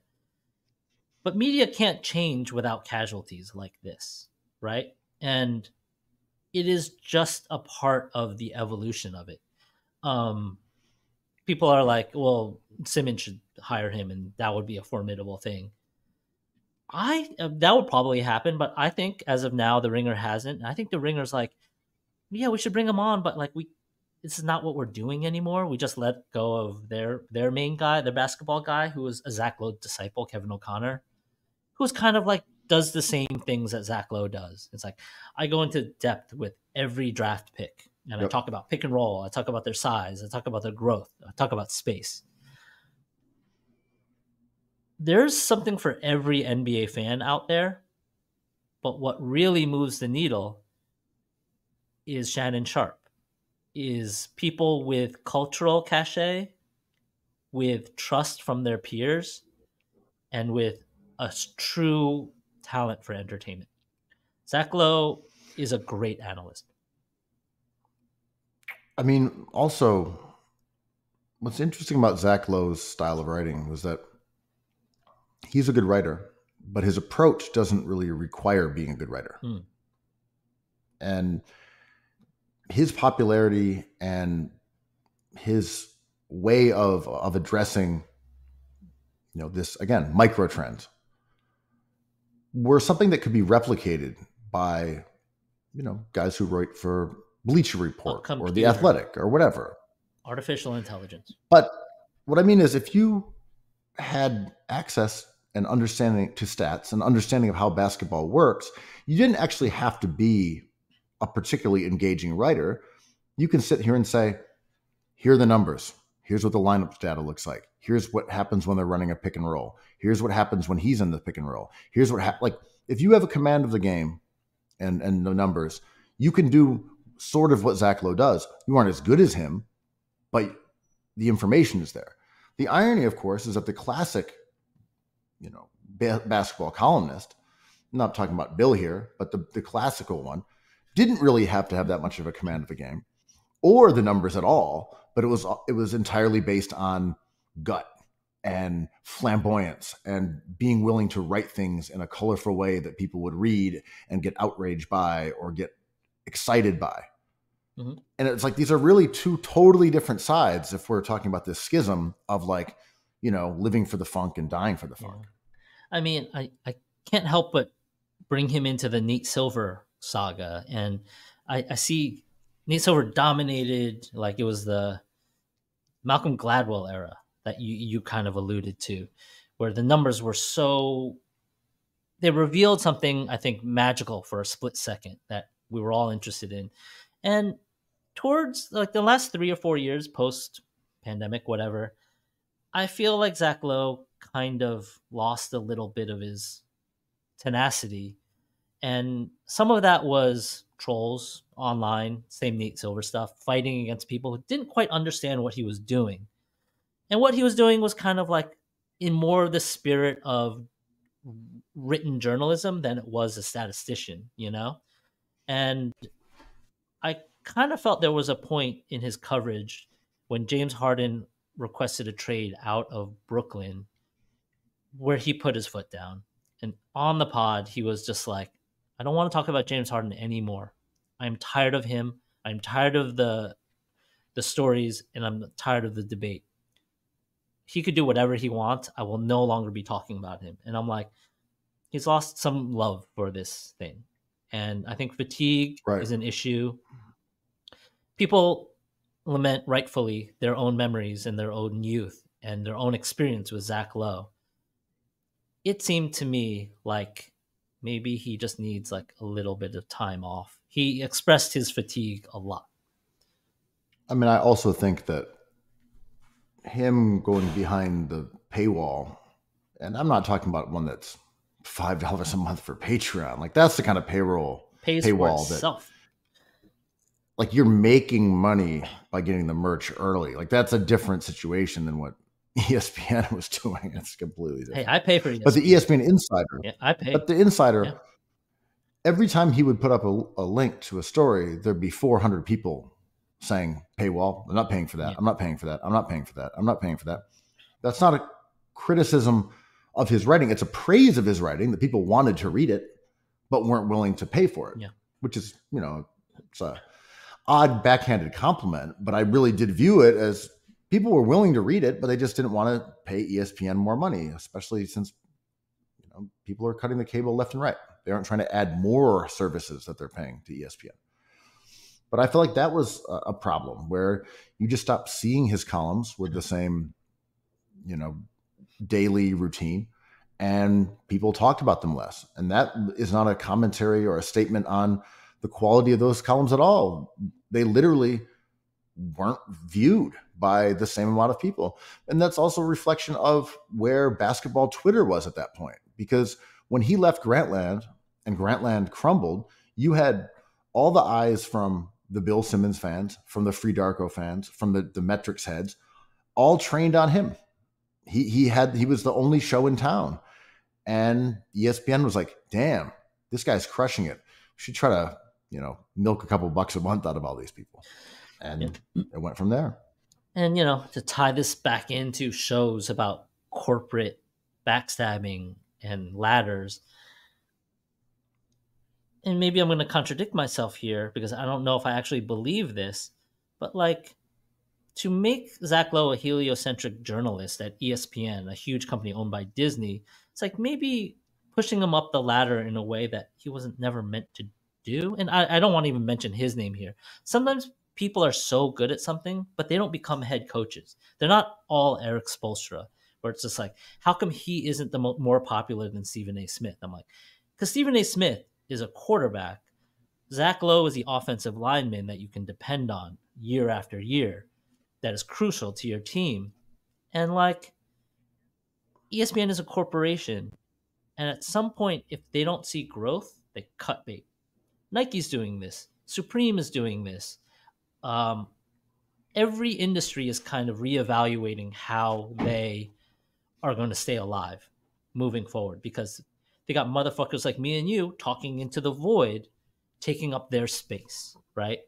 And like the Ringer has set themselves up to be a mini version of this corporate point of view. I look at something like Meadowlark, and I'm a huge Levitard fan. And this is where I'm going to contradict myself, because I don't believe sports is art. I don't believe writing is art. But there's an artistry to it that has to be celebrated by the person on top, at the top. If it's not celebrated by the person at the top, you're just in the wrong place. Eventually, Zach Lowe had to go. Well, I think that point you made before, ESPN is a media company. They aren't a literary magazine. Yeah, no. So when Zach Lowe was getting tons of hits on his articles, and they said, well, how about this? We'll put those behind a paywall, and then we're going to turn you into a bigger star, and you're going to be on TV, and you're going to be this kind of character, and we're going to turn you into a Stephen A. Smith or whatever. We're going to turn you into on-air talent, because at the end of the day, we're a television company. So we're going to turn this guy who has this big fan base, and he really knows the game, and he's serious about that, and he can speak with authority, and everyone believes him. He's got the gravitas. We're going to turn him into a TV star. And when they said, you're beyond the paywall, okay, well, then it's basically sink or swim as a TV personality in an industry where the TV personalities are guys like Kendrick Perkins and guys who are willing to go out there and say dumb things. Mr. Jefferson. Guys will say dumb stuff and hot takes, and that's just not who Zach Lowe is, because he's foremost a basketball writer. Yeah. It's hard to assume every player can be a number one option, number two option. Like I love when players, Corey Brewer famously, just know exactly what they do well and do it. Like Draymond Green's a Hall of Famer being a third option on a great team. I don't know. The idea of media changing is ongoing. It's not dead. Like print is not dead. These media companies are not dead. They're all fighting for, if they cannot get the games, which ESPN has, the live games, then they're fighting for their lives, right? And ESPN has the game, so they don't really need much else. Look, TNT is kind of the center of the basketball universe right now inside the NBA, right? As soon as they lose live games, it'll completely disappear off the sports radar. Maybe wrestling. You'll watch for wrestling. There's no loyalty to these things, right? No. We're not watching ESPN because they've given us great sports centers in the 90s. I don't really care. So I think in order to survive, ESPN has to do this. And like, I would be shocked if Zach Lowe didn't. I would be surprised if Zach Lowe didn't go the route of like Ethan Strauss, not with his point of view, but with his model. Like, I'm doing a Substack. I'm going to get really into the thing I love, which is basketball, traveling to Croatia, talking about my family, New York City, moving back to New York City. And that might be the bridge until the media landscape presents another seat for him. Personally, I'm looking forward to seeing him untethered. I want to see what he really feels like writing about, whether that's on a Substack or whether it's on The Ringer, whatever outlet or platform he chooses. I'm eager to see him without the paywall, without the politics of ESPN. And, maybe this is what he needs. If he wants to come back in carrying a grudge against the basketball universe, against the viewership, against the television superstructure, that's a Zach Lowe that I'm interested in. Yes. With his sort of curmudgeonly, ornery approach and his knowledge of the game and the purity that he clearly has in his soul for this sport. Let's see him Let's see him rock. Well, remember what and like rage against the dying of the light or whatever. The era you're talking about of the blog era, the internet used to be subversive, right? The internet used to be a way for things to fester and to be seen and accessible by more people. So you had these subcultures, whether that be NBA Twitter or dance music or things like that, that had a room in the internet. That room kind of doesn't exist anymore.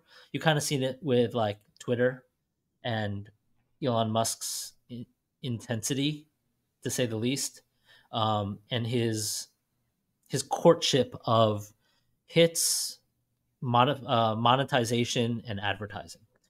And I don't know if we can ever put the toothpaste back in the tube, but like Zach Lowe to borrow a 90s Gen Xism, like sold out, right? Working for Disney was not the dream of a Zach Lowe fan, but it was just the way the internet had evolved. I'm interested now, like Kamala Harris is going to do, I think just did a show with Matt Barnes and Steven Jackson for The Ringer. Right. I do not give a fuck about this mainstream ass content where you have Raja Bell talking about the finals. I do not want that. And, you know, there's always been the jock versus nerd debate. Personally, I was looking for Howard Beck and 2 hours of Howard Beck a week, you know, on the low post. So unselfishly, I'm sad that he got fired. Selfishly, because he seems like a genuinely nice guy. People like really love him, right? I've never met him. I really like him. But selfishly, I want him, to your point, to go off a little bit and try to create another world that we can jump into. You know what world you can always jump into, Andrew? The New York Liberty shop. The Cookies Hoop shop with the New York Liberty tea. 1-0. Light work. That's a world you can always jump into. It's easy. Light work of the and also a world of perfection, Andrew. Always. Every week.